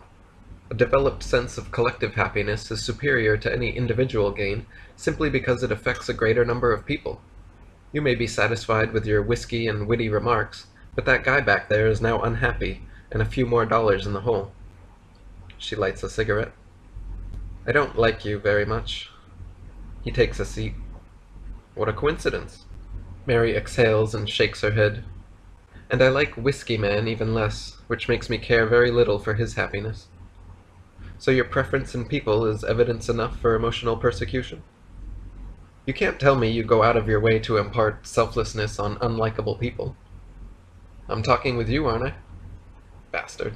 This isn't selfless. You've got an agenda just like everyone else. Well, I'll just have to smother you with selflessness and the purest of intentions until you agree with we. Cute. But all selfless actions require a selfish recipient, or no one's ready to receive what's being given, making pure selflessness inconsistent. She smiles. Besides, your words are hollow bouncing off these walls. Words are all I've got, and language is the messenger. Don't shoot the messenger. What if the message says to kill the messenger? I'd say that's giving Wittgenstein a slap in the face. An intelligent pun. That's rare. Thank you very much. It was an observation, not a compliment. I meant thanks for holding back your smile. You let it loose once, and I didn't want to see it again. She gives a stern stare. I'm so happy I don't need to smile. Then stop that. What? Lying only makes you lonely. I'm not lying. I'm smiling on the inside, where you can't affect me. An author once wrote that freedom discovers man the moment he loses concern over what impression he is making or about to make. You, on the other hand, slave to catering custom images of how you want to seem at all times, sitting on a stool in that tight dress that screams "give it to me," but turning every guy down because that's your game. You speak in tongues and make everyone decipher the meaning. You analyze the effects of your expressions and withhold or create them, allowing only revised versions tailored to your liking. You lie with every fiber of your being. She leans in. I only lie to other people, never to myself. It's the same thing. You lie to others and the lies control your life. You have to live the lie for them. You have to continue certain lies for some and other lies for others without crossing wires, and soon you can rarely be your uncensored self. And for what? To hide what you really think? Cowardice. You want to know what I really think? I think you want to fuck me, but you're too intellectual to get it up if we don't philosophize first. So you hope to rip me apart here at the bar, then go home and smother me with some selflessness. But I'm a virgin, baby, and these legs remain crossed forever, so fuck off. I'm old enough to be your mother. Yeah, right. If you're a virgin, then I'm the son of God. Mary takes a drink, most of which misses her lips and dribbles on her dress. Asbestos snickers and says, "The same author wrote that consciousness of self is the greatest hindrance to the proper execution of all physical action." Her slitty eyes flutter, and her face shrinks behind its makeup. Her voice calms. "Who are you quoting now? Descartes or Russell?" "Neither." "Then who?" "Bruce Lee." "Let me tell you a story. One time, long ago, I did have sex. It was filthy. I became diseased. The man I was seeing planted a parasitic seed in my cervix that fed off my insides until it crawled out my crotch and confronted me. It was a hideous wailing beast covered in blood, and I'll never forget the doctor's words as he handed it to me. He says to me, "I'm sorry, ma'am. Your baby's dying. Feeding him plant and animal life will prolong the process, but ultimately his organs will fail, his breath will cease, and his cell structures will break down to the point that he will be unrecognizable as your son or ever being human at all." I fight back tears. "Not all is lost though, ma'am. Even though his matter will change form and disperse, he will continue his physical existence by bonding his atoms to everything around him. More importantly, he will leave a psychic imprint on all animals and intelligence he comes in contact with. He will create beautiful artifacts, moments, and relationships, share experiences and ideas that will ripple the psychic evolution of humanity and greatly modify the emotions and thought patterns of all those around him and those around them for generations thereafter. He will encounter, refine, and pass on knowledge which will be remembered and continue being passed on through others' language and actions. His very breath will provide food, employment, and entertainment for thousands of carbon-synthesizing plants. Unfortunately, he will have to kill and eat the life of hundreds of thousands of these plants and animals to stay alive. But I estimate he could live like this for up to 100 years. I cry out, he'll live as a parasite upon the earth. And he says, if it's any comfort, there are animals that eat plants, plants that eat animals, and animals that eat animals. There are animals that turn into plants, plants that turn into animals, and things that are simultaneously plants and animals. It's simply his responsibility to give back to existence more than he takes from it. Continued adherence to this inherent responsibility will ensure his relation to the earth is beneficial and symbiotic, not parasitic. If he has responsibilities, then it follows that he has free will, right, Doctor? Your son's head of a cell society. Trillions of completely independent, minuscule units of life have banded together and formed a community you call your son. They make a central nervous system attached to a brain, so all sensation seems singular and is given to him to figure out. He'll likely think of himself as an unchanging individual rather than a constantly changing society. He'll perceive the introduction and cessation of certain manifestations of nature and assume these forms come into life and pass on to death. I'm afraid he'll deny that life is eternal, because he is temporal. Doctor, the utter depression he'll feel by thinking that way. So his will is determined. He'll never be able to know one way or the other. From vacuum fluctuations in Andromeda to his decision between boxers and briefs, the moment-to-moment actualization of reality is based on each previous moment's accruement of the entire universe's stream of complex probabilities. This stream is so contingent and necessarily incessant that it cannot be stopped even hypothetically without changing variables. Therefore, on a large enough scale, he's a dancer choreographed beyond his capacity to comprehend. But on a scale meaningful to him, he'll always have the free will to flip a coin with any action, opinion, or decision. I thought maybe there would be hope for this thing. Maybe I could help it have a meaningful existence. What's more, maybe what I'd been searching for my whole life was to be found in its eyes. And just then, it was taken from me, never to be seen again. My son was ripped from my arms, and you want to fault me for living a lie? I apologize. What of your husband in all this? She stares at the wall like it spit on her. Not worth mentioning. His happiness makes me sick. He smiles through vicissitudes and seems slightly out of place in every situation, like he's risen above the horrid monotony of it all. Well, if you can put up with his happiness, he wanted me to tell you to meet him at the old library this Sunday. Before Mary can even respond, Asbestos has left. Mary downs another drink. She swivels her stool, then slurs her speech onto the guy next to her. Have you done anything completely selfless today? I don't know, I guess not. Good. Buy me a drink, then go away and bask in a new possibility. Asbestos breathes in the crisp evening air and follows his ears to a live music venue down the street. Machine Head, Free Will Junkies. Machine Head is cyborg. Cyborg are collective and simultaneously subjective beings identical to humans in every way except for their brains, which are in constant data transfer with both one another and a computer-generated mother brain. Through silicon technology and forced genetic mutation, all cyborg have comprehensive sense transceivers, allowing any member of the collective to fully experience the epistemological, visual, auditory, kinesthetic, olfactory, and gustatory sensations of any other. All information is instantaneously sent to each other in the mother brain, an outside server that stores their every experience, even after the death of their bodies. This eliminates the human concern for understanding and self-preservation because the entirety of their experience is remembered, maintained, and accessible to all cyborg at any time. As a result, most cyborg live alone and haven't the slightest desire to procreate. Survival, love, and understanding are all secondary to what they describe as the intensification and appreciation of the now. They are inherently emotionless and opinionless by human standards because of their complete disidentification with self and thought.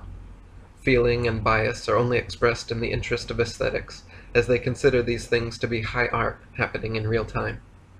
Overall, their behavior closely parallels humans, except for a couple quirks like these and that cyborgs are all artists of one kind or another. Machine Head is lead singer in a hardcore heavy metal band. Tonight's show is already underway as Asbestos enters the building.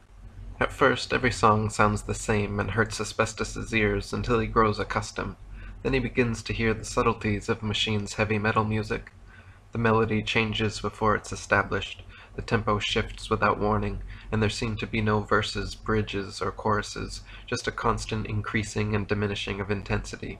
A psychedelic, trance-like keyboard variation plays over a building drum and bass line. Machine Head creaks a foreboding whisper into a deep growl as distorted guitars explode behind his voice, projecting the most powerful culmination of artistic aggression, crunching coarse dissonance and utter incoherence that somehow stays together through lightning speed leads and subsonic stomp riffs that are not so much played as pulsed into the pit, mashing the moshers' heads banging.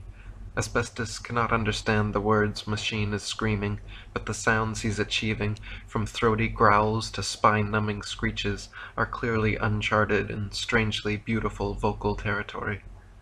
As he leaves the stage, Machine Head yells these last words like a secret message to hardcore fans. Between the buried and me, as I lay dying, on broken wings, in this cradle of filth, I see a dark day dawning, from a second-story window. It's blood for most precious blood, and blood has been shed. It's bleeding through. We must converge, unearth biohazards and napalm death, rage against the machine in this system of a down, run Dillinger's escape plan out the fear factory, and leave it in flames, like taking Candiria from a baby. Good night. Asbestos sneaks backstage and meets Machine Head in the doorway to his dressing room. Those sounds were inhuman. Machine smiles. You're right. Those sounds were cyborg.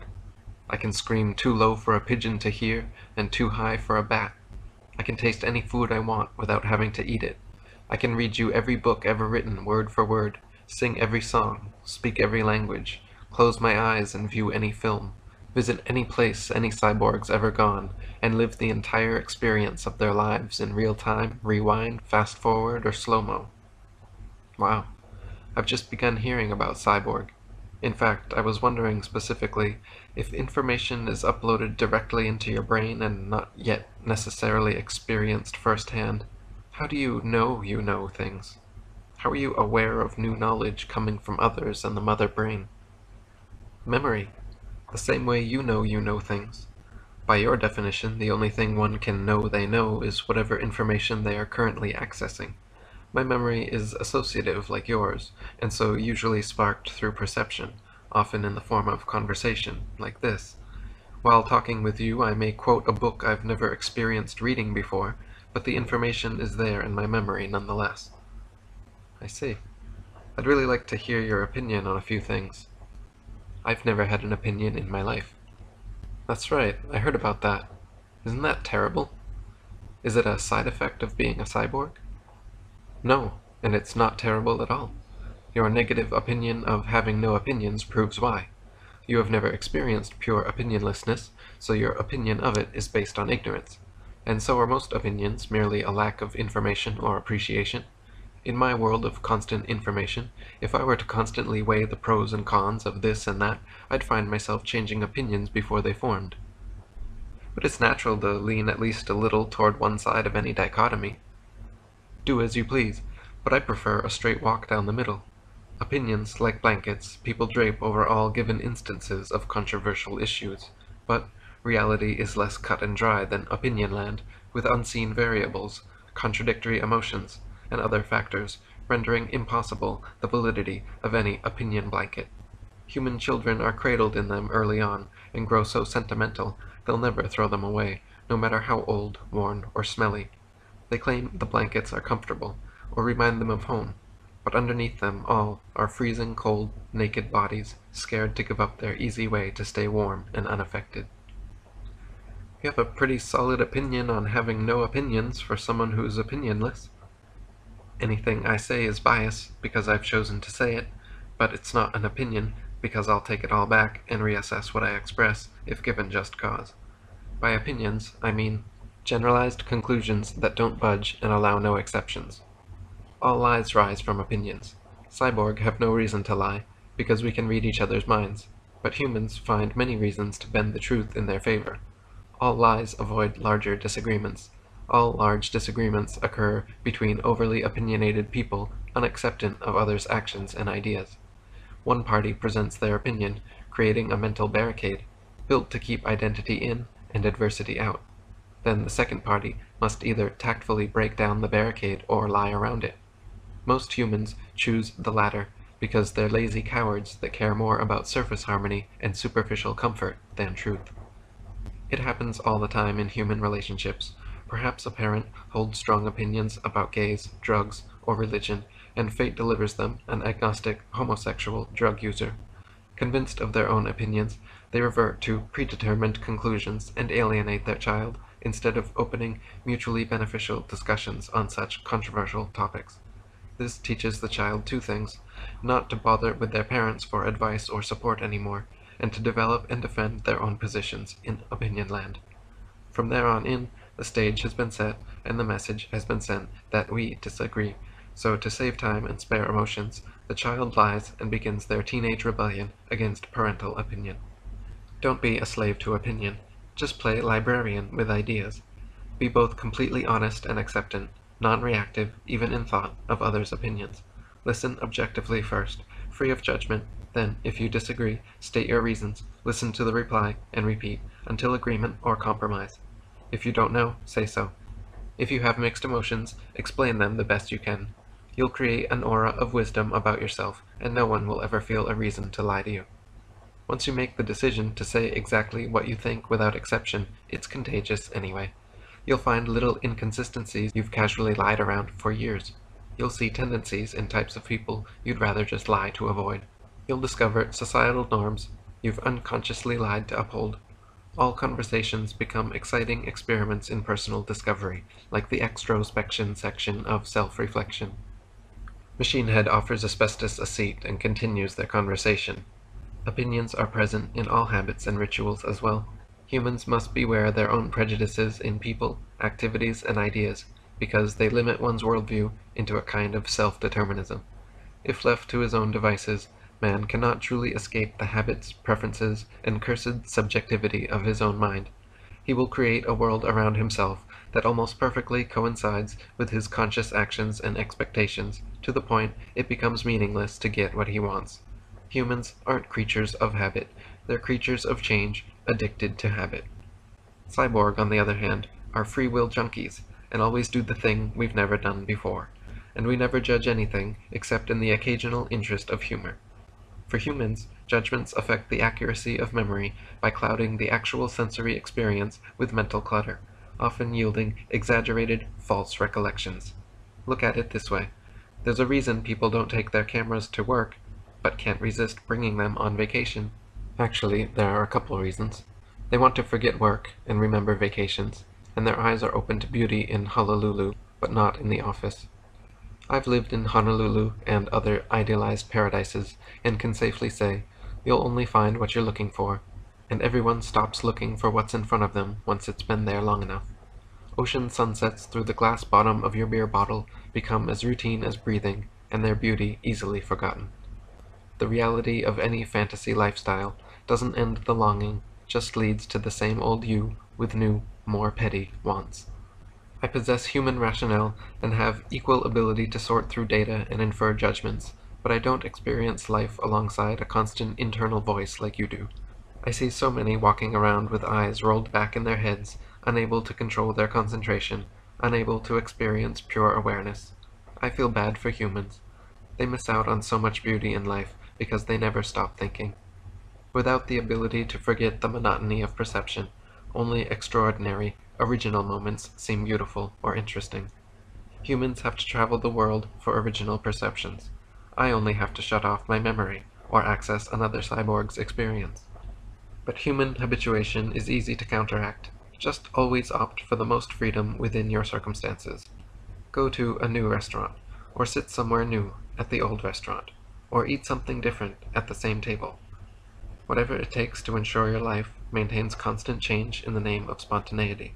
Whatever it takes so your life doesn't revolve and cycle circles around schedules and predicted events.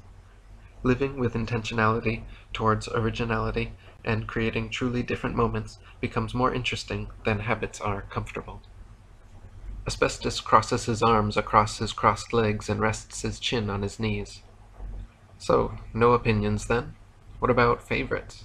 Do you have a favorite philosopher, poet, artist, musician? Whoever is writing, painting, or composing right now. We are all products of a constantly evolving creative impulse, and for me, the most interesting and beautiful creations are the most current, because they express the present time we exist in, and the present manner of thought which we can best identify with. They have cyborgs in think tanks right now, writing original philosophy based on all recorded thought to date. Others composing music so intricate it contains layered polyphonics too complex for humans to hear. It is innovative and insightful, but the process is still causal and mechanical. All supposedly creative thought is still just the natural progression of mental complexity. Even Shakespeare and Mozart are stepping stones. Are there any disadvantages to being cyborg? What else could you want? Plenty. I've never had a private experience in my life. I live knowing from birth until long after my death, moments of my life will be accessed and lived by many others. Since each cyborg's entire perceptual experience is available to any other at any time, it's like a showcase of experiential possibilities. Mother Brain indexes and keeps a counter, so we know the most relived highlights of our lives. You know, of all the incredible moments I've had, sex with the prom queen is my most relived. Can you relive your own moments?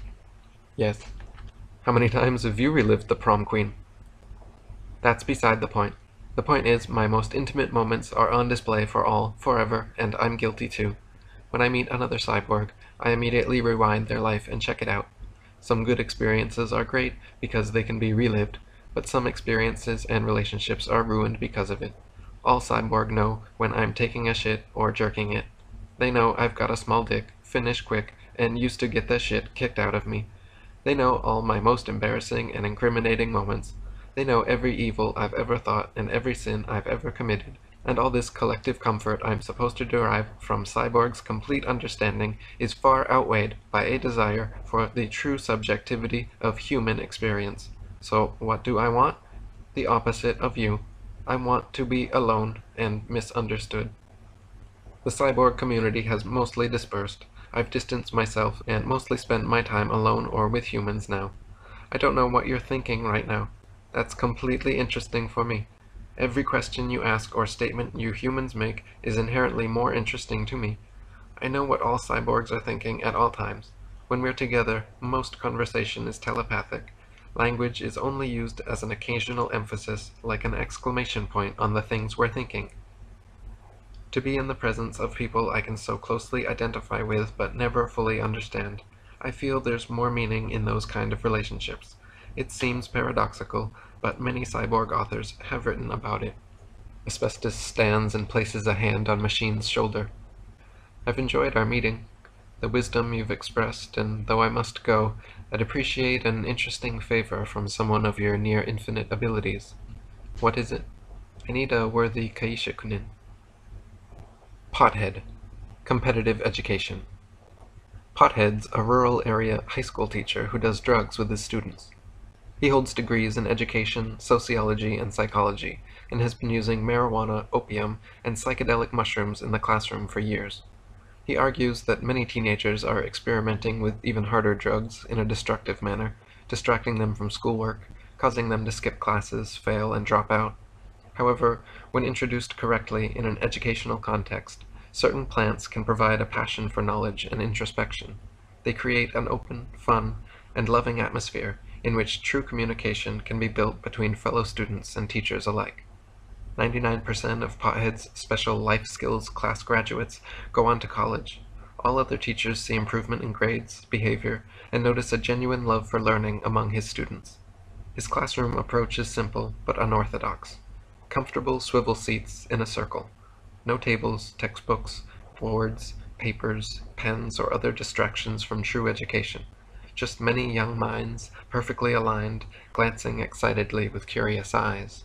Pothead closes the door and takes his equal seat in the circle. Welcome to Life Skills. As you all know, we're going to be taking drugs and talking in this class.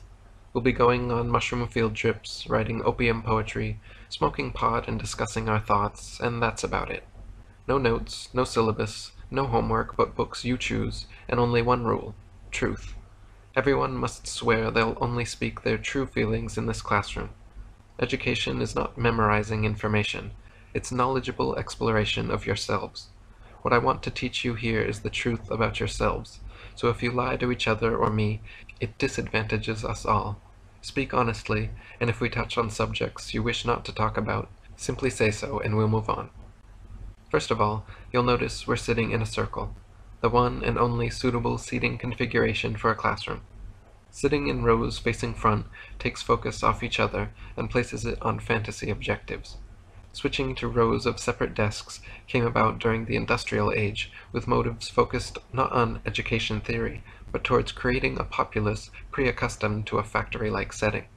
Nowadays, nothing has changed, and it can't because there are too many students, too few true teachers, and too little funding. So it serendipitously happens that the state enforces banker-hour school days 5 days a week, with standardized testing, textbooks, and curriculums designed to compete students against all others for high grades and praise from the boss at the blackboard. Then, after school, are often required to continue their competitive development in the wonderful sports programs, universally allocated more money than the arts. From 1852 to 1918, state education was optional in the U.S. Then after that, it was mandatory only for 9 to 12-year-olds, 10 to 12 weeks a year, and even that was met with extreme opposition. They've slowly lengthened the time and age range, until now 4-year-olds are in preschool, and 26-year-old doctors are still being indoctrinated. I reject factory seating, standardized tests, textbooks, and curriculums, because they all constrict the relationship of the teacher to the students, and the students to each other. They shape clear competitive objectives with tried methods, testing, and grading procedures that produce results showing how compliant students are with the demands required of them. As far as actual knowledge acquired, most of it is forgotten after the test. And why is this? Because you kids don't care. Why would you? You're bored of what we teach you and how we do it. You're taught that education is just a long hurdle you'll hate then jump over to land perfectly in a pair of leather shoes on Wall Street like a good competitor. Rarely does a student graduate with a genuine love of learning that continues for the rest of their lives. Philosophy, the subject that means love of wisdom, the subject bursting to be explored by blossoming teenagers, is left as an elective at the academy. There are no anthropology, sociology, or psychology courses in public high schools. 3 of the most enlightening subjects on human nature and finding one's place in the world, the very state teenagers find themselves in naturally. Such fundamental subjects are again postponed until college in favor of asinine edification like trigonometry and geography. The fact we even have geography class is ridiculous. You know, the world is round and countries aren't real anyway, but meanwhile, commit these place names to memory, major imports and exports, capitals, policies, minor wars, treaties. It's important, we assure you. Actually, the interesting aspects of geography are in geology, sociology, and political science, 3 subjects that, again, you won't be learning. There's no religion or theology taught in schools, so our kids are ignorant of the world's deepest beliefs and rely on their parents to fill them in. In math classes, there's no number theory, and rarely math history. The two most fascinating branches of mathematics are overlooked in favor of daily drills and rote memorization of functions and equations. No one reads about Aristotle, Boole, Russell, Riemann, or Ramanujan. They just practice 15,000 ways to apply the Pythagorean theorem. In physics, there's seldom anything so interesting as astronomy, cosmology, relativity, or quantum mechanics taught. Instead, they opt for memorizing Newton's laws, then performing obvious experiments on how gravity affects everyday objects, chart it, graph it, form a formula, hypothesis, procedure, results, and conclusion. No one actually attempts Dirac, Feynman, Einstein, or Hawking. The same applies for chemistry and biology. Bunsen burn some water and dissect something disgusting, then type 2 reports a week. Memorize these elements and ions, label some cell structures, and ignore the exciting active exploration for things like the origin of life and species, evolution and adaptation, nature versus nurture, Carson, Curie, Darwin, Dawkins, Goodall, or Gould. In English, we force Shakespeare and Milton. It's like reading Howl to Shelley. Poetry, if offered, focuses on stresses, syllables, and copying classical forms. You start with the scraps of some Egyptian woman, might hit Whitman before the term ends, and if you never see another poem again, it'll be too soon. You teenagers should be reading more easily accessible authors, beat poets, and free verse. If the so-called classics interest you at this age, all the better, but until then, you'll probably enjoy counterculture writers like Adams, Ashbery, Asimov, Baraka, Berrigan, Bukowski, Dick, Dostoevsky, Emerson, Huxley, Kerouac, Lewis, Ginsberg, Thoreau, Tolkien, Twain, Vonnegut, Watts, Wells, and these are just a few of the pre-approved authors on our reading list. He holds up a world history textbook and rips the front page out. This is a fantasy. They scrape the surface of every major change in humanity throughout recorded history, find a binding big enough, then hinge your grades upon remembering names, dates, and nothing of substance. History is taught on a Christian timeline between wars and treaties, floods and famines, rises and falls of kingdoms and dynasties, a soap opera of government control oppressing the oppressed, suppressing their information out of existence, then lining our libraries with supposed world history. In books that leave out the Trail of Tears in favor of the Oregon Trail, books that immortalize European conquerors who murdered entire civilizations, books that suggest Cro-Magnon migration over a land bridge from Asia, books that skip the New World Christian settlers' atrocities, like murdering many millions more Native Americans than Nazis did during the Holocaust, books that call capitalist domination a communist scare, books that call greedy weapons manufacturing a Cold War, books that call the last 60 years peacetime. History continues doomed to repeat itself because its lessons aren't taught, nor are students' interpretations expressed. You're simply required to synopsize and memorize, then wait to regurgitate it later. He lines the front page with marijuana and starts rolling.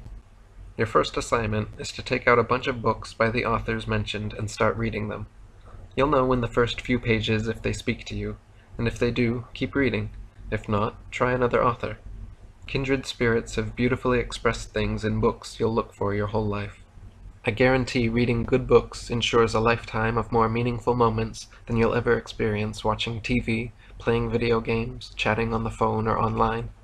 Even if you have to fight for your own attention, that's part of your educational awakening, your aesthetic enlightenment. He makes eye contact and smiles with each student individually, then lights the joint. Medicine men, spiritual guides, and various tribes throughout history have used drugs for bonding, mental development, and entertainment, but the tradition has been lost in the laws of most modern societies. There are over-the-counter drugs for the consenting, hypocritical masses, and under-the-counter drugs for the fearless and morally consistent. Around the world, governments and systems of mass media paint evil pictures of drugs and their users. They showcase the worst examples often enough and condition populations to view drug users as escapists or failures. But drugs need not be destructive. When incorporated correctly, they provide a beautiful enhancement to reality. Responsible drug use is eye-opening, surreal, educational, and fun. Most of the negativity surrounding drugs is imposed by non-users with something to lose. It's important to decide for yourself, and that's what this course is for. That's what education is. Drugs challenge your thoughts and relationship with the world. They temporarily alter your perceptions by numbing, enhancing, or otherwise tweaking sensory input, which begs such philosophical questions as what is reality? What is knowledge? He passes it carefully to the student on his left. The extent of drug education in most schools involves a police officer, a suitcase of drugs, and the repeated assurance that there's nothing but negativity inside. However, take pot as our example for today. Cannabis use in America is higher per capita than in Holland, where it's legal. Our first few presidents were marijuana growers and activists, yet now in America, 20% of all prison convictions are marijuana-related. The Hindu religion believes that Shiva brought marijuana to Earth for human enjoyment. It stimulates brain receptors but doesn't produce toxins that kill them like alcohol. It impairs your short-term memory during use, but has no long-term effects. No brain damage, no cardiovascular damage, no reproductive damage, no hormone alteration, and it even has hundreds of medicinal uses. It helps labor pain, headache, anxiety, glaucoma, insomnia, nausea, vomiting, chemo recovery, AIDS, multiple sclerosis, and epilepsy. The oil from seeds is nutritious when eaten, or can be used for making paints and canvas. Hemp yields twice the product of cotton fields, can be grown without pesticides or insecticides, and its clothing is more durable and environmentally friendly than cotton, nylon, or synthetic fibers. 2x4s made from 100% pot planks are 2 to 3 times stronger than most trees. All plastics could be replaced by hemp. Bags, wrappers, containers could all be edible, fully biodegradable, and act as fertilizer if littered. Gasoline could even be replaced by refining its ethanol. Since discovered over 5,000 years ago, paper has been made with pot plant pulp. Even the first Gutenberg and King James Bibles were printed on hemp paper. Hemp fields are sustainable and yield 4 times more product per acre than trees. Hemp is the longest and strongest fiber in the plant kingdom, produces the finest quality pulp, and doesn't release dioxins or chloroform during the paper-making process, but it has recently been replaced by wood pulp due to cost efficiency and government control. As the students continue to pass it around, there's a knock on the door. Asbestos Head enters and is promptly introduced. "Students, I want you to welcome our friend Asbestos." Some students giggle, others wave, and others still sit still as night. Asbestos lights his lighter, sets his hand on fire, then waves it out with a snap of his fingers, saying, "We have no choice but to trust our senses, though sometimes that trust is misplaced. Our senses only perceive a small section of reality's infinite spectrum of available information, so what we call knowledge is partial, and all our subsequent inferences are probably wrong. So you, tell me, what is consciousness?" "Having a brain?" suggests one student. "Many organisms exhibit signs of consciousness without a brain." "Being able to make decisions?" offers another. "Computers constantly make decisions. Are they conscious?" "No," she answers. "Would it be possible to make a computer with consciousness?"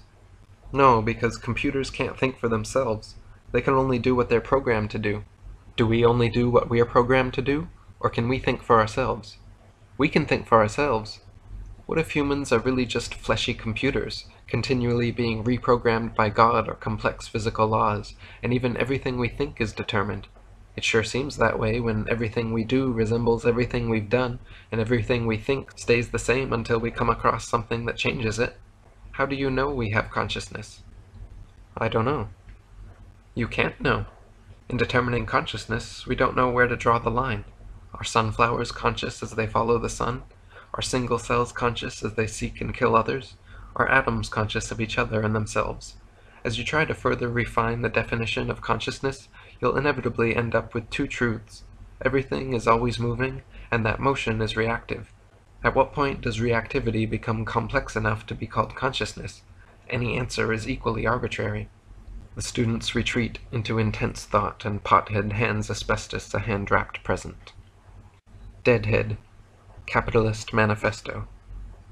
Asbestos smokes Pothead's present on the way to his next appointment. He enters the city police station, and an officer leads him to jail. In the corner, he notices a malnourished, scruffy, dirty, and completely naked cellmate who looks overly happy to see someone. "What are you in for, friend?" "I increased the amount of truth being told by a park statue and got charged with defacing state property." "They're very protective of their possessions, aren't they?" The government takes tax money and builds war monuments to promote patriotism and military allegiance as an easy means to marble immortality. But isn't war hero a paradox? The only war heroes I know are draft dodgers, protesters, and people who place peace over Purple Hearts. Where's their statue? That's what I want to know. But anyway, I'm stuck in here overnight to keep the wheels of justice in rotation. Let the rehabilitation begin. Exactly. Prisons are societal time out.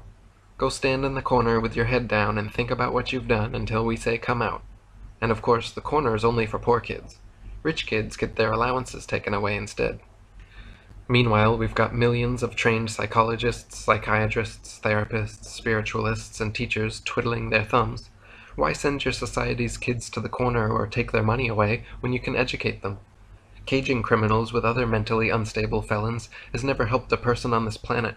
And think, all the money that's saved from not enslaving 1% of the population can be used to create jobs, promote education, and mental health. No one experiences a lifetime of unconditional love, then rapes and kills. These are expressions of misguided emotion, as is the revenge taken against them. I forgive everyone everything. For many people, justice is equality, an eye for an eye.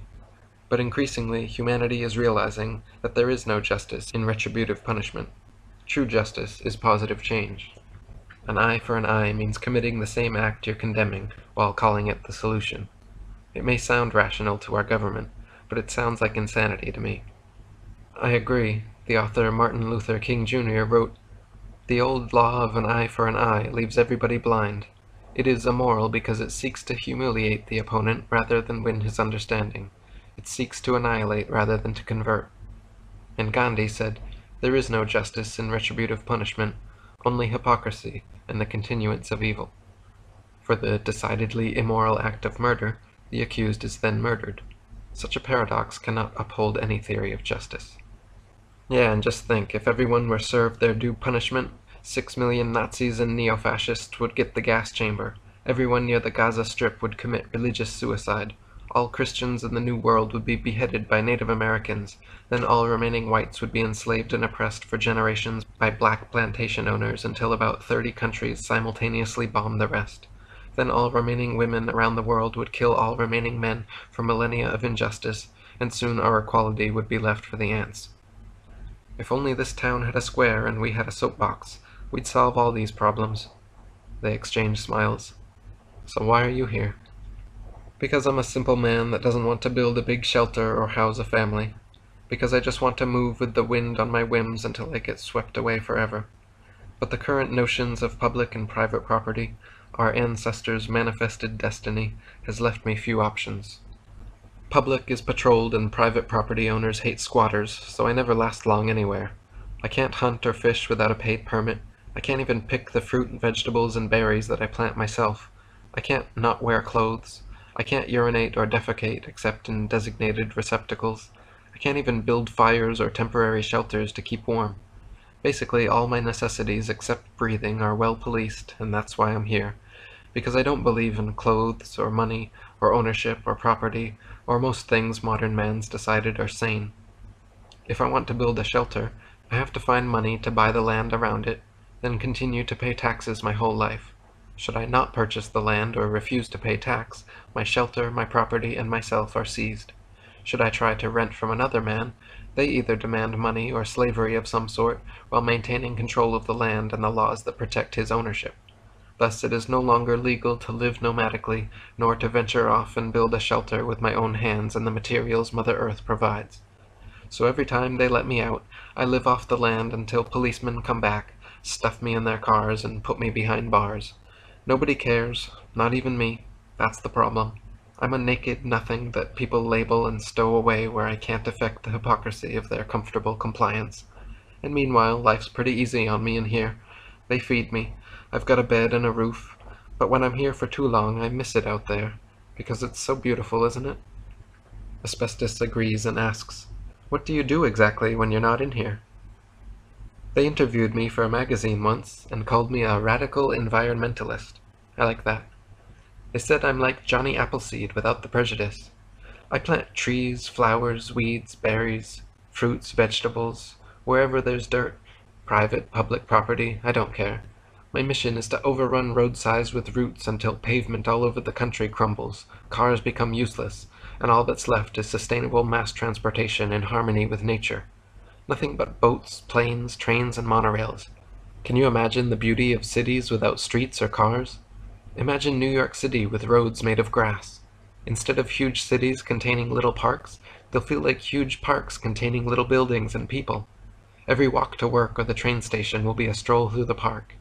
Architecture is art. Roads aren't. They represent laziness and selfish indulgence, ease of transport at the expense of nature. The way I see it, we can travel anywhere now, but there's no road leading anywhere without roads.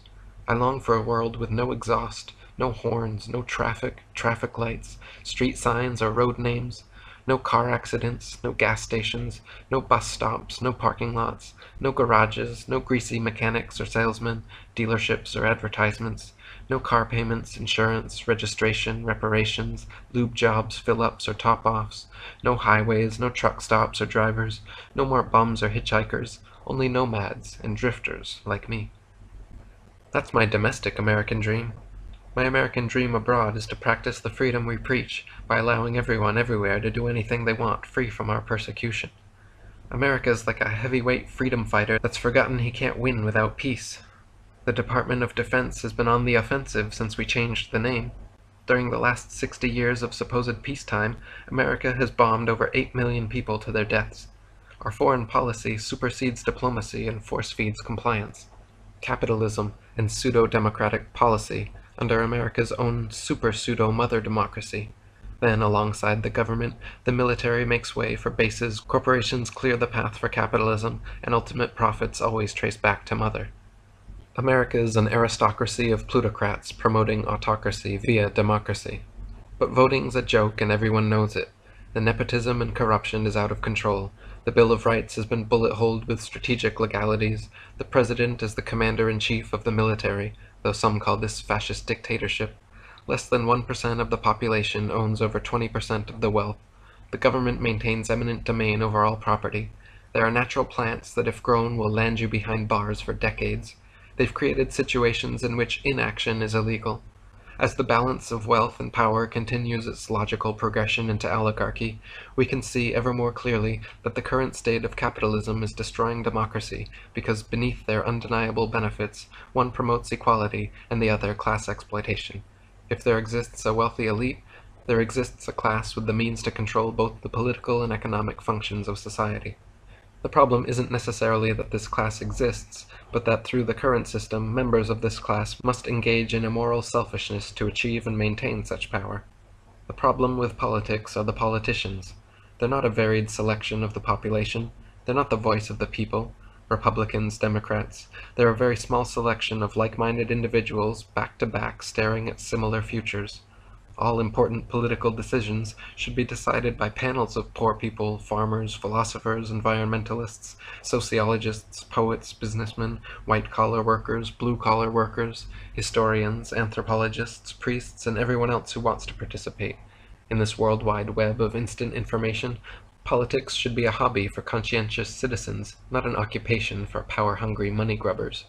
In its current state, our democratic capitalism empowers liars, cheaters, and stealers alike. Selfish, business-minded, bottom-dollar, bizarro Robin Hoods bent on squeezing out a little more benefit from others at less cost to them. Millions of poor struggle to stay alive and provide, while the rich have plenty of free time to find ways of taking even more money through advertising, institutionalizing, forcing insurance, reasons for registering or renewing this or that possession, regulating, licensing, fining, taxing, etc., etc. I say once they can create symbolic currency based on love or selflessness, only then will capitalism have achieved the nobility it's so quick to claim and enforce around the world. Deadhead lays spread eagle on the floor, staring at the ceiling. You know, in my lifetime, I've been arrested and charged with 53 different offenses. They've got laws for everything now, and just keep adding more. Laws are anti-freedoms, enforced through the loss of even more freedom. I have more faith in individuals operating under their own volition to tend towards the greater good than I do policemen, statesmen, lawyers, and judges operating under this system of supposed justice. We have more faith in our silly laws than our neighbors, and that's the real problem. Laws leave crime victims powerless to right their own wrongs the way they see fit, and instead pay and empower unaffected people to enforce standardized punishments.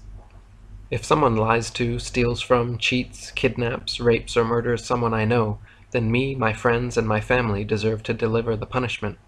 Not only that, but in these intense situations, me, my friends, and my family do not want to sit still and wait for the cops to do the best they can with what the law provides. We're going to do the best we can with what God provides, and use our God-given freedom to enforce our own ethics. Whether it's retribution or forgiveness, justice should be whatever just us decide. Suppose I watch you kill my daughter. The law says for me to leave you be, call the police, collect evidence, consult a lawyer, then testify to a box of peers who'll hopefully lock you away through years of appeals until finally you get the death penalty or die of old age. If instead I do the natural thing in such a situation and kill you myself, then it's your daughter's turn to collect evidence, consult the lawyer, testify to a box of peers who'll keep me in and out of appeals, each one feeding the system, paying police and judicial employee paychecks, greasing those greedy wheels of capitalist justice with years of our grief just for doing the just thing. Furthermore, suppose I watch you kill my daughter, and instead of wishing you dead, instead of pursuing retribution of some sort, suppose I wish to take the highest moral ground and end the cycle of suffering, to stop the continuation of evil with my unconditional forgiveness. Suppose I wish to pardon you from all punishment. I wish you no harm, and that your family need not grieve the way ours does. If after all this I actually wish for your forgiveness, we'll find it's against the law. I have to destroy evidence, consult a lawyer, then testify to a box of peers that it's all insanity. Forgive these 15 sardines and send them home. We love everybody and we're so sorry. Please love us and leave us alone. Stop locking us up in courtrooms and let us determine our own misdemeanors. At least give us forgiveness as an option. Bedhead. Paradise Found. Asbestos is released from jail in the morning. After a meal of fresh-baked bread and squeezed grape juice from his favorite restaurant, he heads towards his friend Bedhead's House of Dreams gallery. The large country-style cabin contains 3 courtyards and almost a mile of winding corridors stretching the maze-like exterior in and around the surrounding forest. Due to the nature of the exhibits, it's under constant construction, but still maintains a completed appearance with each addition. Bed and his wife Vanessa Head are known in these parts as oneironaut artists, explorers of the dream world, manifesting fantasies into reality through their multimedia art gallery experiences. Having become dissatisfied with the lack of immersion achieved by standard singular mediums, they fully design and build each room in their gallery to be a macro medium in itself, providing thematic backdrops for dynamic compositions consisting of everything from painting and furniture making to computer animation. All their ideas come from dreams, and their art from a passion to experience them in waking life. They begin by drafting blueprints of the rooms Bed builds in accordance with appropriate acoustics, spacing, and lighting for the exhibit. Then Vanessa usually floors, paints, stencils, wallpapers, or however readies the rooms for their intended atmosphere. They're filled with her furniture, rugs, paintings, sculptures, and other still life displays handmade for the exhibit. Speaker systems are installed to play anything from white noise to original theme music written and performed by Vanessa. Some exhibits include flat screens with looped video art, animation, or cinematics. Then all exhibits include short stories and poetry written for the rooms by Bedhead. The latest is a spacious bedroom with giant picture windows behind which concave plasma screens stream video of an apocalyptic 7th-story city view. The only sounds are muffled screams and distant roars of fire. She models it after a dream of Bedhead's, which he has just finished turning into a short story for display on the nightstand. Asbestos follows a stone pathway past an elaborate, well-tended Japanese rock garden. An arched bridge takes him over the wavy sand dunes and leaves him at Bedhead's back door. An indescribably shaped and textured sculpture stands on the patio covered in engraved calligraphy, reading, "Art imitates life as the expression and preservation of aesthetic ideals, and life imitates art as the interpretation and actualization of those ideals in an infinite chain of creative symmetry bouncing back and forth between reality and ideology." A developed aesthetic sense appreciates the necessary dichotomies of life and art, beauty and ugliness, then, through that paradigm, redefines beauty to encapsulate everything. Vanessa opens the door and invites Asbestos inside. They exchange pleasantries, and Asbestos inquires about Bed. "So how is he, anyway?" "He's been acting unusual lately." "How so?" "Last week we were arguing over the definition of homophily, and when his wasn't in the dictionary, he bent it backwards and snapped its spine, screaming, 'Dictionaries are nothing but annotated thesauruses,' and he's been speaking in analogies ever since." "I see." "He insists that language is nothing but a matrix of complex, self-referential associations, so analogies are the truest expressions as they intrinsically acknowledge their limitation. He's completely stopped writing. In fact, he's trying to stop thinking in language altogether." "Any luck?" "He hasn't said." "So what is the definition of homophily?" "It's similarity through common ancestry, but it can also express the tendency for objects in close proximity to assume the characteristics of one another." "Why was he so upset about a definition?" "He thought that concept was so beautiful and needed people to know the second definition to understand his dream. Anyway, he's through there to the left if you can get him to say anything." Bedhead sits reactionless, slouched in a red leather recliner, staring out doorway-sized windows. Asbestos approaches, then sits Indian style in front of him and says, "I understand you're experimenting with the possibilities of non-lingual thought, but do you think you could humor me with some of the limited linguistic associations I'm more accustomed to for a while?" Bedhead smiles but still says nothing. Asbestos quotes an analogy he remembers written by a saint. Noam Chomsky says propaganda is to democracy as violence is to dictatorship. What do you think of that? Bedhead's smile widens, then opens and unloads. "You know, Asbestos, sometimes I just want to express the written equivalent of an ear-piercing scream that beats the eardrums of the immoral, apathetic masses, not reading what needs to be read, not speaking what needs to be said, and loving everything in life but each other. I haven't written for months. This is the first time I've spoken in 5 days. Have you ever not spoken for that long? Everything feels so distant and amoral. You find so much of what you think is insane and incessant, the same thoughts in different forms, relentlessly usurping your attention, jading your judgments. Learning not to think is the best education one can get. I can't write anymore, and I don't want to think, but I can't meet another's eyes without language flooding up. I want to run down the road screaming, 'Break free your classical conditioning, take to the streets and meet each other. Welcome one another with love and charity. Stop boxing up your beautiful families and let us all in.' Whatever. I'm just a dreamer. Tell me about you. Have you been dreaming lately?" "Well, I had a strange dream last night, but it wasn't lucid. 3 alien spaceships came from another planet claiming they were oppressed by their government and so sought to discover a new planet. Naturally, I burst their bubble and told them humans had already discovered Earth, but their leader said, 'As far as our race is concerned, I discovered this planet, and only that will be remembered in our history books.' Then they read us a proclamation from their holy book in their alien language, justifying their divine right to Earth. Soon more aliens come to Earth and start forcefully entering our homes, eating our foods, raping the women, and making slaves of the men. Then they get violent and begin exterminating our whole species using gruesome methods described in their holy book. By the end of it, only a few humans remain, tucked away on small reservations scattered across the globe. I woke up, then fell back asleep, and continued the dream 500 years later. The Earth was covered with aliens. They controlled the government, all religious and educational institutions, claimed private rights over land, water, air, animals, food, and possessions. All surviving humans forgot their mother tongues and spoke only the alien language. Realizing the creatures' love for money and games of chance, the few remaining human tribes open casinos and slowly save up alien currency until one day when we buy our way into the government and overthrow alien rule, restoring freedom to the Earth. The whole dream feels like a big analogy to something, but I can't put my finger on it. I'm not very good with dream interpretation either." "That's all right. What I've really wanted to know is how to have lucid dreams like you talk about. I never know I'm dreaming while it's happening. I always come to that realization after I've woken up. To become lucid, you must realize mid-dream the fact that you're dreaming.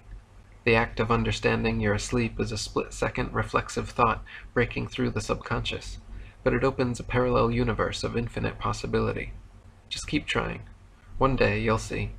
The instant you realize you're dreaming, what felt like a fuzzy subconscious movie screen becomes a conscious canvas to paint your imagination onto. So 4 times a night, about every hour and a half when REM sleep cycles around, I find myself in different dreams and play. I've experienced all my wildest fantasies and even enjoyed committing hideous acts of evil too insane for reality, which bring pleasure and interest into my experimental, amoral dream world. Some nights I go to sleep knowing before I wake I'll flap my wings to China, travel through time, have sex with movie stars and models, or sometimes I just wait and see what I feel like doing. Either way, it makes going to bed exciting, and I always awake inspired for a little reality between fantasies. Perhaps the most fun facet of lucidity is the ability to directly interact with your subconscious. Once you become lucid, it's difficult to stay that way, and you'll often lose control over aspects of the dreams as your subconscious takes over. Like last night, I made this beautiful, tall, dark-skinned, black-haired woman appear, then immediately, without my conscious consent, she turned and walked away. So then I consciously ran after her, but my subconscious continued to affect other aspects of the dream I wasn't currently focusing on. So suddenly, we're no longer outdoors, but in a factory. After a typical dream, one awakes with no conception of whether their dream lasted 20 seconds or 20 minutes. In fact, it usually feels like the latter while being the former. Once becoming lucid, however, the passage of time can be accurately felt by the speed of our thought processes. You can even lucidly count dream seconds and see how long before you wake up or drift away into subconsciousness. When we dream non-lucidly, we can only remember time's passage upon awakening. Non-lucid conceptions of duration are derived only by the memory of the motion of our thought processes. That's why non-oneironaut dreamers never know how long their nightmares last. I wonder why we're denied the ability to experience duration in non-lucid dreams. If 20-second dreams feel like 20 waking minutes, does that mean our subconscious processes information much faster? And what's speeding through my subconscious when I'm awake? Is it always fucking with me in waking life too? Making beautiful girls appear, then walk off? Asbestos laughs. If you know you're just dreaming, doesn't that ruin the fun? Not at all. It becomes less like a dream you awaken from into reality, and more like a separate introspective reality that you come back to every night. Feasibly, you could intentionally sleep to the same dream every night, where you live in a house with a family, you have a job and other routines that claim your day until every night you wake up. Or you can dream a new fantasy on your nightly whims. Either way, the dream world is just as real as the waking world, only it doesn't conform to the laws of physics or space-time. Morality and consequence are irrelevant, and fun is the only thing that matters. Our latest project is this reoccurring dream I've been having about Vanessa and I being the last 2 people on Earth. Last month we lucidly dreamt it together in the exhibition room. I don't know if we were in each other's dreams, sharing a common dream, or having simultaneous interpretations of the same scene in different dreams, but whichever way, it worked. We merged the 2 worlds. Butterfly kisses, the hand squeeze, and everything. Read this. Bedhead hands Asbestos his latest short story. Chimera. The last days were softly approaching beautiful as a lucid nightmare on the verge of awakening. Flames paraded down dark city streets, cackling and consuming suffocated onlookers, leaving an orange haze to replace the horizon like permanent sunrise over the crumbled skyline. One day, the flowers simply began uprooting themselves. Soon all flora followed their example, from rainforests to coral, until the world's vegetation had committed mass suicide. Grass lay flat on lawns, flowers wilted brown in their deathbeds, and forests became massive wooden caves of winding roots and piled trunks. Some said plants were communists. Their sacrifice stemmed from underappreciation and was in protest of photosynthesis. Regardless of reason, Mother Nature was merciless. The air quickly thickened with the breath of billions. Clouds descended and banded together to pour their acid rain over humanity. The sun, moon, and stars disappeared at the speed of darkness, and night consumed all but lightning and fire. Mass subsidence swallowed cities whole, and random earthquakes replaced plate tectonics with theories of chaos once fault lines could not be blamed. The final dream was environmental holocaust, complete with open-air gas chambers and high-rise death camps. During the last days, we committed ourselves to your seventh-story prison and watched world destruction from out-picture windows. The city below was in ruins, smothered in ash and black silence, but the dismal scene seemed strangely serene reflecting in your eyes. Even the horizon had left its imaginary home on the skyline to find itself captured between the green in your eyes and the blue in mine. For hours our lashes kissed butterflies in vast fields of perception. One night, entwined in sheets and limbs, you said, "If I live longer, I'll have loved you for your forever," and it hit me like a ton of silk. Our chests pressed together while breathing in symbiotic opposition set a slow rhythm for the involuntary music of our bodies. Your heart slammed syncopated echoes in offbeat harmony until our hearts' homophily helped synchronize the melody. Then your stomach gurgled an impromptu drum solo, and my fingers performed a pick slide down your spine, ending in a cadence of dissonant grooves. Lightly strumming a vocal chord, your whisper resolved the progression, a sharp diminished minor with a sustained second that lasted forever. Trivial divisions of moments like minutes and hours lost meaning without motion. We had laid there inside each other, drifting freely between sleep and the nightmare for an indeterminable silence, when we entered some collective state like unconscious osmosis, allowing us subjective parts in a common dream.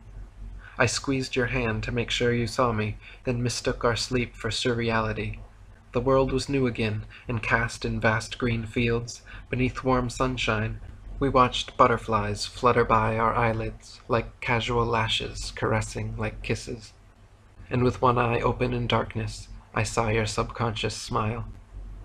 Then you curled cold toes around mine, and I felt your involuntary band play its last number, so my heart gave a bleeding ovation, then stopped beating for you forever. Zen Head. Living Meditation. Zen Head sits on the library steps, legs folded, eyes closed, breath circular, murmuring an incessant subsonic chant. Pinhead approaches and encroaches. "Is Asbestos here yet?" "Not yet." Pin takes a seat on the steps. "So, are you enlightened? Are you like sitting there in nirvana right now?" "You could say that." "What's the secret, man? How do you reach enlightenment?" "Enlightenment is already here. You need only realize it." "Ah, come on, what's that even mean? You guys all talk like that instead of giving a straight answer." "I mean, enlightenment is not hypnotic bliss that hits you one day. It's a state of mind available to anyone at any time.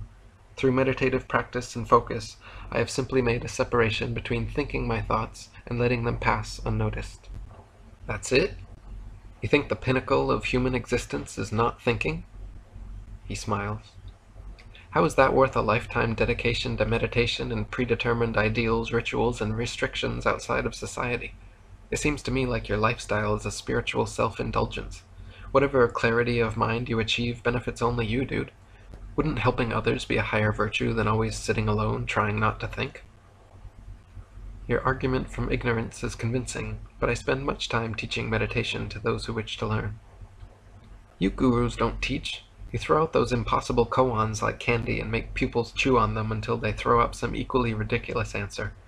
Like if you ask me, 'What's the sound of one hand clapping?' and I say something like, 'Nothing, you can't clap with one hand,' you'll kick me out until I come back with some bullshit like, 'It's the sound of an eternal whisper ever falling short your ears.'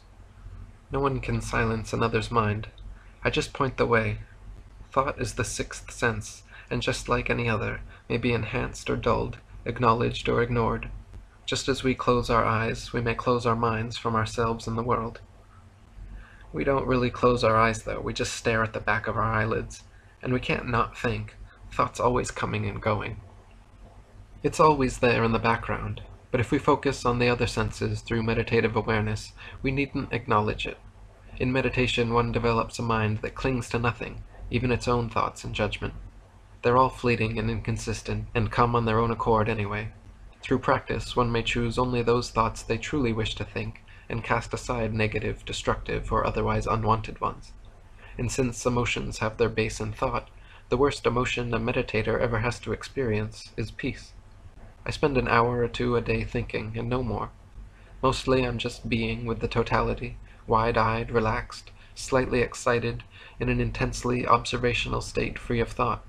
I don't even directly see people, buildings, nameable decorations, or distractions from the totality anymore. Whether still or moving, I'm rarely thinking or even labeling anything, just being intensely alert and observant, interested and active, appreciating everything unthinkable about my moments. Feeling the sights and sounds, not reacting to the world, just observing the world's reaction to my non-reaction. Yeah, whatever. I think the ends are justifiable, but the means are tedious and unnecessary. If meditation's intention is gaining awareness and control over the thought process, there's no need to sit in special positions, no need to count your breaths or heartbeats, no need to concentrate on something or nothing or whatever voodoo method you use to ignore your brain. Simply live your life with intention toward complete awareness of thought. Disallow any unwanted or non-advantageous thoughts from conscious consideration. Acknowledge the urge to think a trivial thought, then set it aside as easily as it came. Do that as often as possible until every advantageous thought becomes a conscious choice, and during the downtime, you're nothing but a body in the state of awareness. That's living meditation. Pinhead shoots a smile bullet from thumb to forefinger, winks and walks off, thinking how suave he was. Matryoshka Head laughs, then lights a cigarette and leans against the library lantern. Zen Head smiles and says, "They say the most and least comfortable people laugh the loudest." She turns her head away with a roll of her eyes and stares at what's there.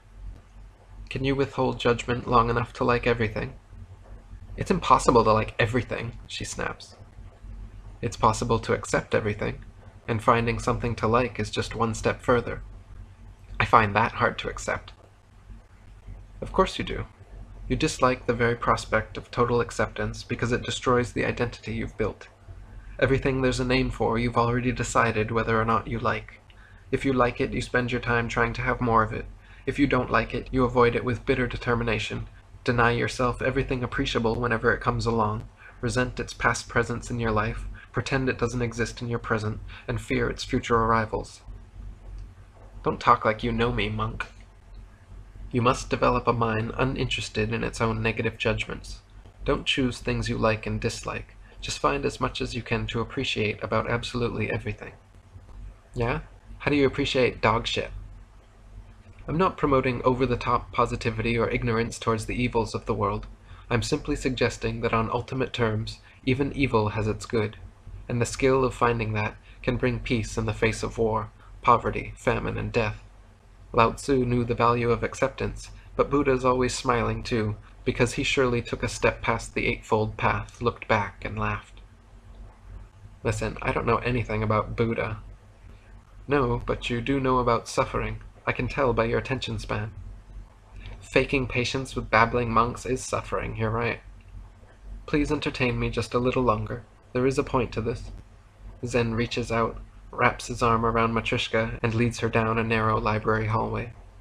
The one thing almost all prophets, from Jesus to Buddha, Confucius to Lao Tzu, have in common is this. They purposely spent a long period of time in the middle of nowhere, doing nothing, by themselves, and afterwards, everyone they talked to felt enlightened. Franz Kafka once wrote, "All of man's troubles and anguish arises from his being unable to be alone in a room with himself, with nothing to do." But I can tell you've never read that, nor been in that situation, nor heard of Kafka. Long before that, Buddha wrote, "All human suffering comes from desire."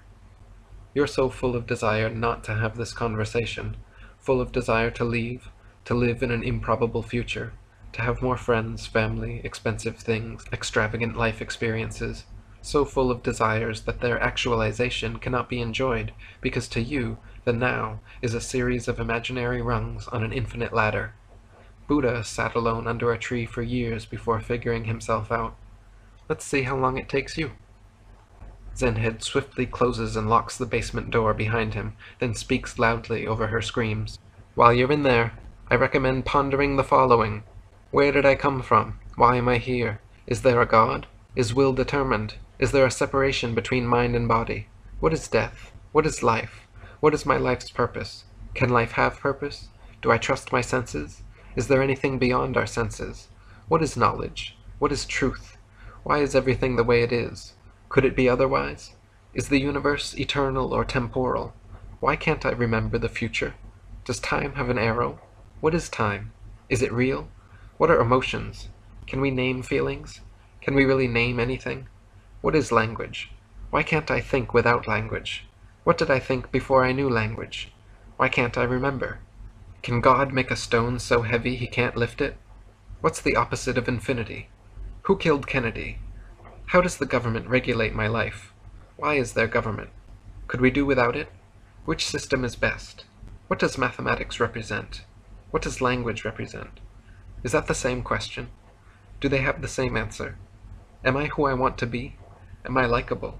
What kind of people like me? What kind of people do I like? Is the world slightly better or slightly worse because I'm alive? How can I stay constantly inspired? How can I live deeply and passionately? What is sleep? Why can't we not do it? Why do we dream? What do they mean? What is consciousness? What is thought? And why can't I stop it? Zen waits until her screams whimper and says, "You're not coming out until you answer this koan. What's the sound of one man laughing?" He strides off, chuckling and whistling over her whining and whimpering. As he turns the corridor's corner, Zen meets Asbestos, standing tall, dressed in a long white robe. He wraps his arm around him and leads him up to the narrow hallway to outside. "Tell me, Zen, do you think there's an afterlife?" "I don't think there's an afterlife or a before life. I think there's eternal life, and no such thing as death. The sudden loss of complex consciousness we call death is a misnomer. When does life end in death? When we stop breathing, or when our heart stops beating, or when our brain stops receiving, or when our matter completely decays and disperses? And for that matter, when does life begin in birth? In the father's testicles, or in the mother's ovaries, upon fertilization, the first trimester, or only post-umbilical cord? Your father's sperm dies and regenerates constantly. Your mother's eggs die and regenerate constantly. Every single cell and microorganism that collectively constitute every human being constantly dies and regenerates, so that the form I call me and you call you completely changes every 7 to 9 years. We're in constant transference with everything we consume or breathe, as well as the environment around us. All matter is conserved and constantly changes form. The very same matter that composes you has existed since the beginning of time. At some point, you were probably stardust, dinosaurs, dirt, or other people. I believe there's even pieces of Jesus still floating around in our mass of matter and motion. There are no individual births or deaths. Before you're born, the matter you start with is already alive, and after you're supposedly dead, all your matter lives on. It may decompose into the dirt and be eaten by worms, but those cells, molecules, atoms, all that matter is conserved and continues to change and live on in different forms. Such is the nature of matter. What is your definition of death, if the life you call you has no real beginning or ending, and is in constant interaction, consumption, and regeneration with everything around it? I've always liked the way you think, my friend. I'll miss you. Revolutions. Exit Jesus. Asbestos Head walks dressed in white kamishimo, carrying a sheathed black kazuka for ceremonial seppuku. He sits in seiza, as his assistant Vanessa places sake and a sheaf of washi on his sanbo. Slowly and deliberately, on his left with her left hand, she pours the sake, and he takes 2 sips. She pours again, and he takes 2 sips. He sets down the sake and says, "Welcome, friends. At this point in the ceremony, I should be quietly composing a poem, but I've decided to speak my last words. I hope you might write them down and read them again later, but I will say them first, because the spoken word is active and carries listeners into an unrepeatable moment, whereas the written is passive and simply waits to be noticed. I've already tried and failed, authordom. In fact, that's part of why I've brought you all here. If you believe and value whatever I've brought your lives, you'll put your heads together and write it for me. You'll write that I love all matter and earth as our mother. I love all plants and animals as equals, even weeds and spiders. I love all of humanity as equals, even murderers and rapists. I love everyone and hate no one. I love everything and hate nothing. Write and tell people who look for God in churches, books, other people, or their brains that they're looking too closely. God is everything and everyone, and you, as part of everything and everyone, are responsible to act godly as you affect every aspect of the world around you. Every time you perform selfish actions or entertain self-serving emotions, you're more like a devil than a god. Devils defile their fellow man, Mother Nature, and change the world to suit their own selfish desires. whereas gods use their power to help each other and Mother Nature to flourish, live freely and happily. We must acknowledge and attend to our divine responsibilities. We'll fill the physical world with our most marvelous and majestic mental projections, tune our beings to emanate history's real-time movie feed and receive it instantly with our eyes and ears wide open. Then we'll all be our own critics and test audiences. We'll all modify our films from the inside and try again every day. We'll shoot uncensored, unscripted scenes with unpaid actors. We'll leave in the bloopers. Our friends will add the laugh tracks, and do as many takes as it takes to complete our artistic visions. Keep trying to film those moments of blinding insight and human compassion, to catch uncontrived action sequences and hear dramatized autobiographies from acclaimed directors. Document the quest to catch in your cameras the perfect sunset. I've heard nervous existentialists asking the big questions. Why are we here? What should we be doing? We're here to unconditionally appreciate every person, place, and thing in existence. That's why we're here. That's what we should be doing. I challenge you to prove me wrong or find a better answer, but I guarantee you'd be better off agreeing, heeding, and appreciating my advice. The rest will fall into place perfectly, I promise, and if I'm wrong, you'll forgive me, and it'll be perfect. We must become our eternal, immutable selves before these temporal selves are whisked away. We must bask in all that never changes, and love our way through these waves of space, and know the tides of times don't change, they continue, and there's a difference. We'll never be, nor have ever been in the there and then. We're here now. We're here now to transcend ourselves by being selfless. By being so saintly selfless, we rise from our physical selves and exist nameless in the objective, eternal goodness people of the past called God. People of the past named the nameless, labeled it for convenience, then quickly forgot the premise, claimed it as ours, molded it in our image, believing it molded us in its. But why stop there? We'll create souls too if they don't exist. We'll need to invent an intangible container for our divine deeds and ideas. Smiling creates more smiles, happiness breeds more happiness. Your spontaneous random acts of kindness will ripple beauty across the planet like a lake reflecting infinite sunrise. You'll appreciate compromise and misunderstanding, appreciate arguments and evil, appreciate negativity until it's useless, until negativity is so easy to appreciate we have to change the definition. Every time you're involved in anything but intensification and appreciation of your moments, you'll know you're contributing to the greedy, misdirected collective unconscious. Don't lie to your kids. No Santa Claus, no Tooth Fairy, no Easter Bunny. No white lies, no fish tales, no force-fed religion, no enforced opinions. Drugs aren't evil. Money does grow on trees. All the good things in life aren't free, but there's plenty that are. So buck up, kiddo. Sticks, stones, and words like bricks break your bones, so choose your words and friends wisely. They'll be all you care about when you're dying. The secret of happiness is easy. Find someone, never lie to them, and love them unconditionally as long as you live. Then do that with everyone else. My definition of love is simple, wanting others to be happy, and when others' happiness directly collides with our own, the loving person bows out and receives their second-hand happiness at no expense. Develop an acute sense of collective happiness and its ability to compile selflessness into inescapable selfish joy for all. There is no selfish joy that supersedes the feeling of truly helping someone. Even in sex, when the focus is on others' pleasure and not your own, it feels better. It's so paradoxical, it's perfect. I'm sorry, my friends, but we live in a world made for Matryoshka, controlled by Dickhead. A world where bedheads need to dream their fantasies, figureheads fight to be heard, and potheads are suppressed, imprisoned, or put to death. In a world where Joseph and Mary are divorced because of their differences. I feel like I was born at the beginning of recorded history. I died a little inside after Alexandria, then was born anew through the authors of the present. But their words continue to be silenced, and no one ever believes it's Jesus back for rapture when some scruffy hippie with torn sandals claims the irrelevance of thousands of years of malevolent doctrine. I've sinned, I'm selfish, and want my ideas remembered. I'm also aware of the trend in idolization and mass marketing capabilities of martyrdom, so I've decided to kill myself. My current human existence in this place is a shame and a waste, so I will give my matter back to Mother Nature in hopes she'll scatter me kindly around this human-infested mess, and I'll sleep soundly in the worms and dirt around me. If you wish, you all can drink my blood and eat my body, or better yet burn me and blow my bones to smithereens, Napalm and nuclear bomb my ashes until human hate and intolerance is satisfied. Once your lust for revenge is extinguished, let out your first fearless exhale and embrace each other. Please try to be even kinder to our mother and every creature here. And why should you even lift a finger? Because you incessantly take lives and destroy everything you consume. So to even balance your sinful existence, you must repent, and repentance is received with every selfless action. Confessions aren't for priests, they're for the friends and family you've wronged. Prayers aren't for God, they're for you.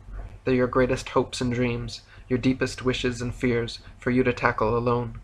And even God can't encapsulate morality into 10 commandments. Decide your own ethics, then pursue them passionately. And if anyone gets in your way, sit down with them and listen to each other. Every second you spend not killing yourself is a selfish decision that your existence is cumulatively more important than the things you consume. I shudder to look back at how slothfully I've lived, and how little I've given back. As written by the author Antoine de Saint-Exupéry, to create a tree, I condemn a seed to rot. Goodbye, friends. He picks up the kazuka, unsheathes it, and momentarily sees his reflection before pushing it into his lower abdomen. Expressionless, he pulls it up to his sternum, then slices from left to right across his ribcage, leaving a blood-gushing wound, the shape of a lowercase t, or a Christian cross. Machine Head, his Kaishakunin, raises his katana and cleanly performs the Kiryoshi dismembering strike, leaving Asbestos' head hanging by a thin strip of skin at the throat. As his head drops forward, a few garbled words spew from severed vocal cords, read onto the paper. Do good. Have fun. Zenhead gives Asbestos' body a small Buddhist blessing, then turns to the apostles and says, Asbestos did as best as his best was, but now is up to us. So much for watching. I hope you enjoyed this video presentation. If you did, please subscribe to my YouTube channel, like the video, and share it on your favorite social media sites. There's a lot more to come, so stay tuned and we'll see you back next time.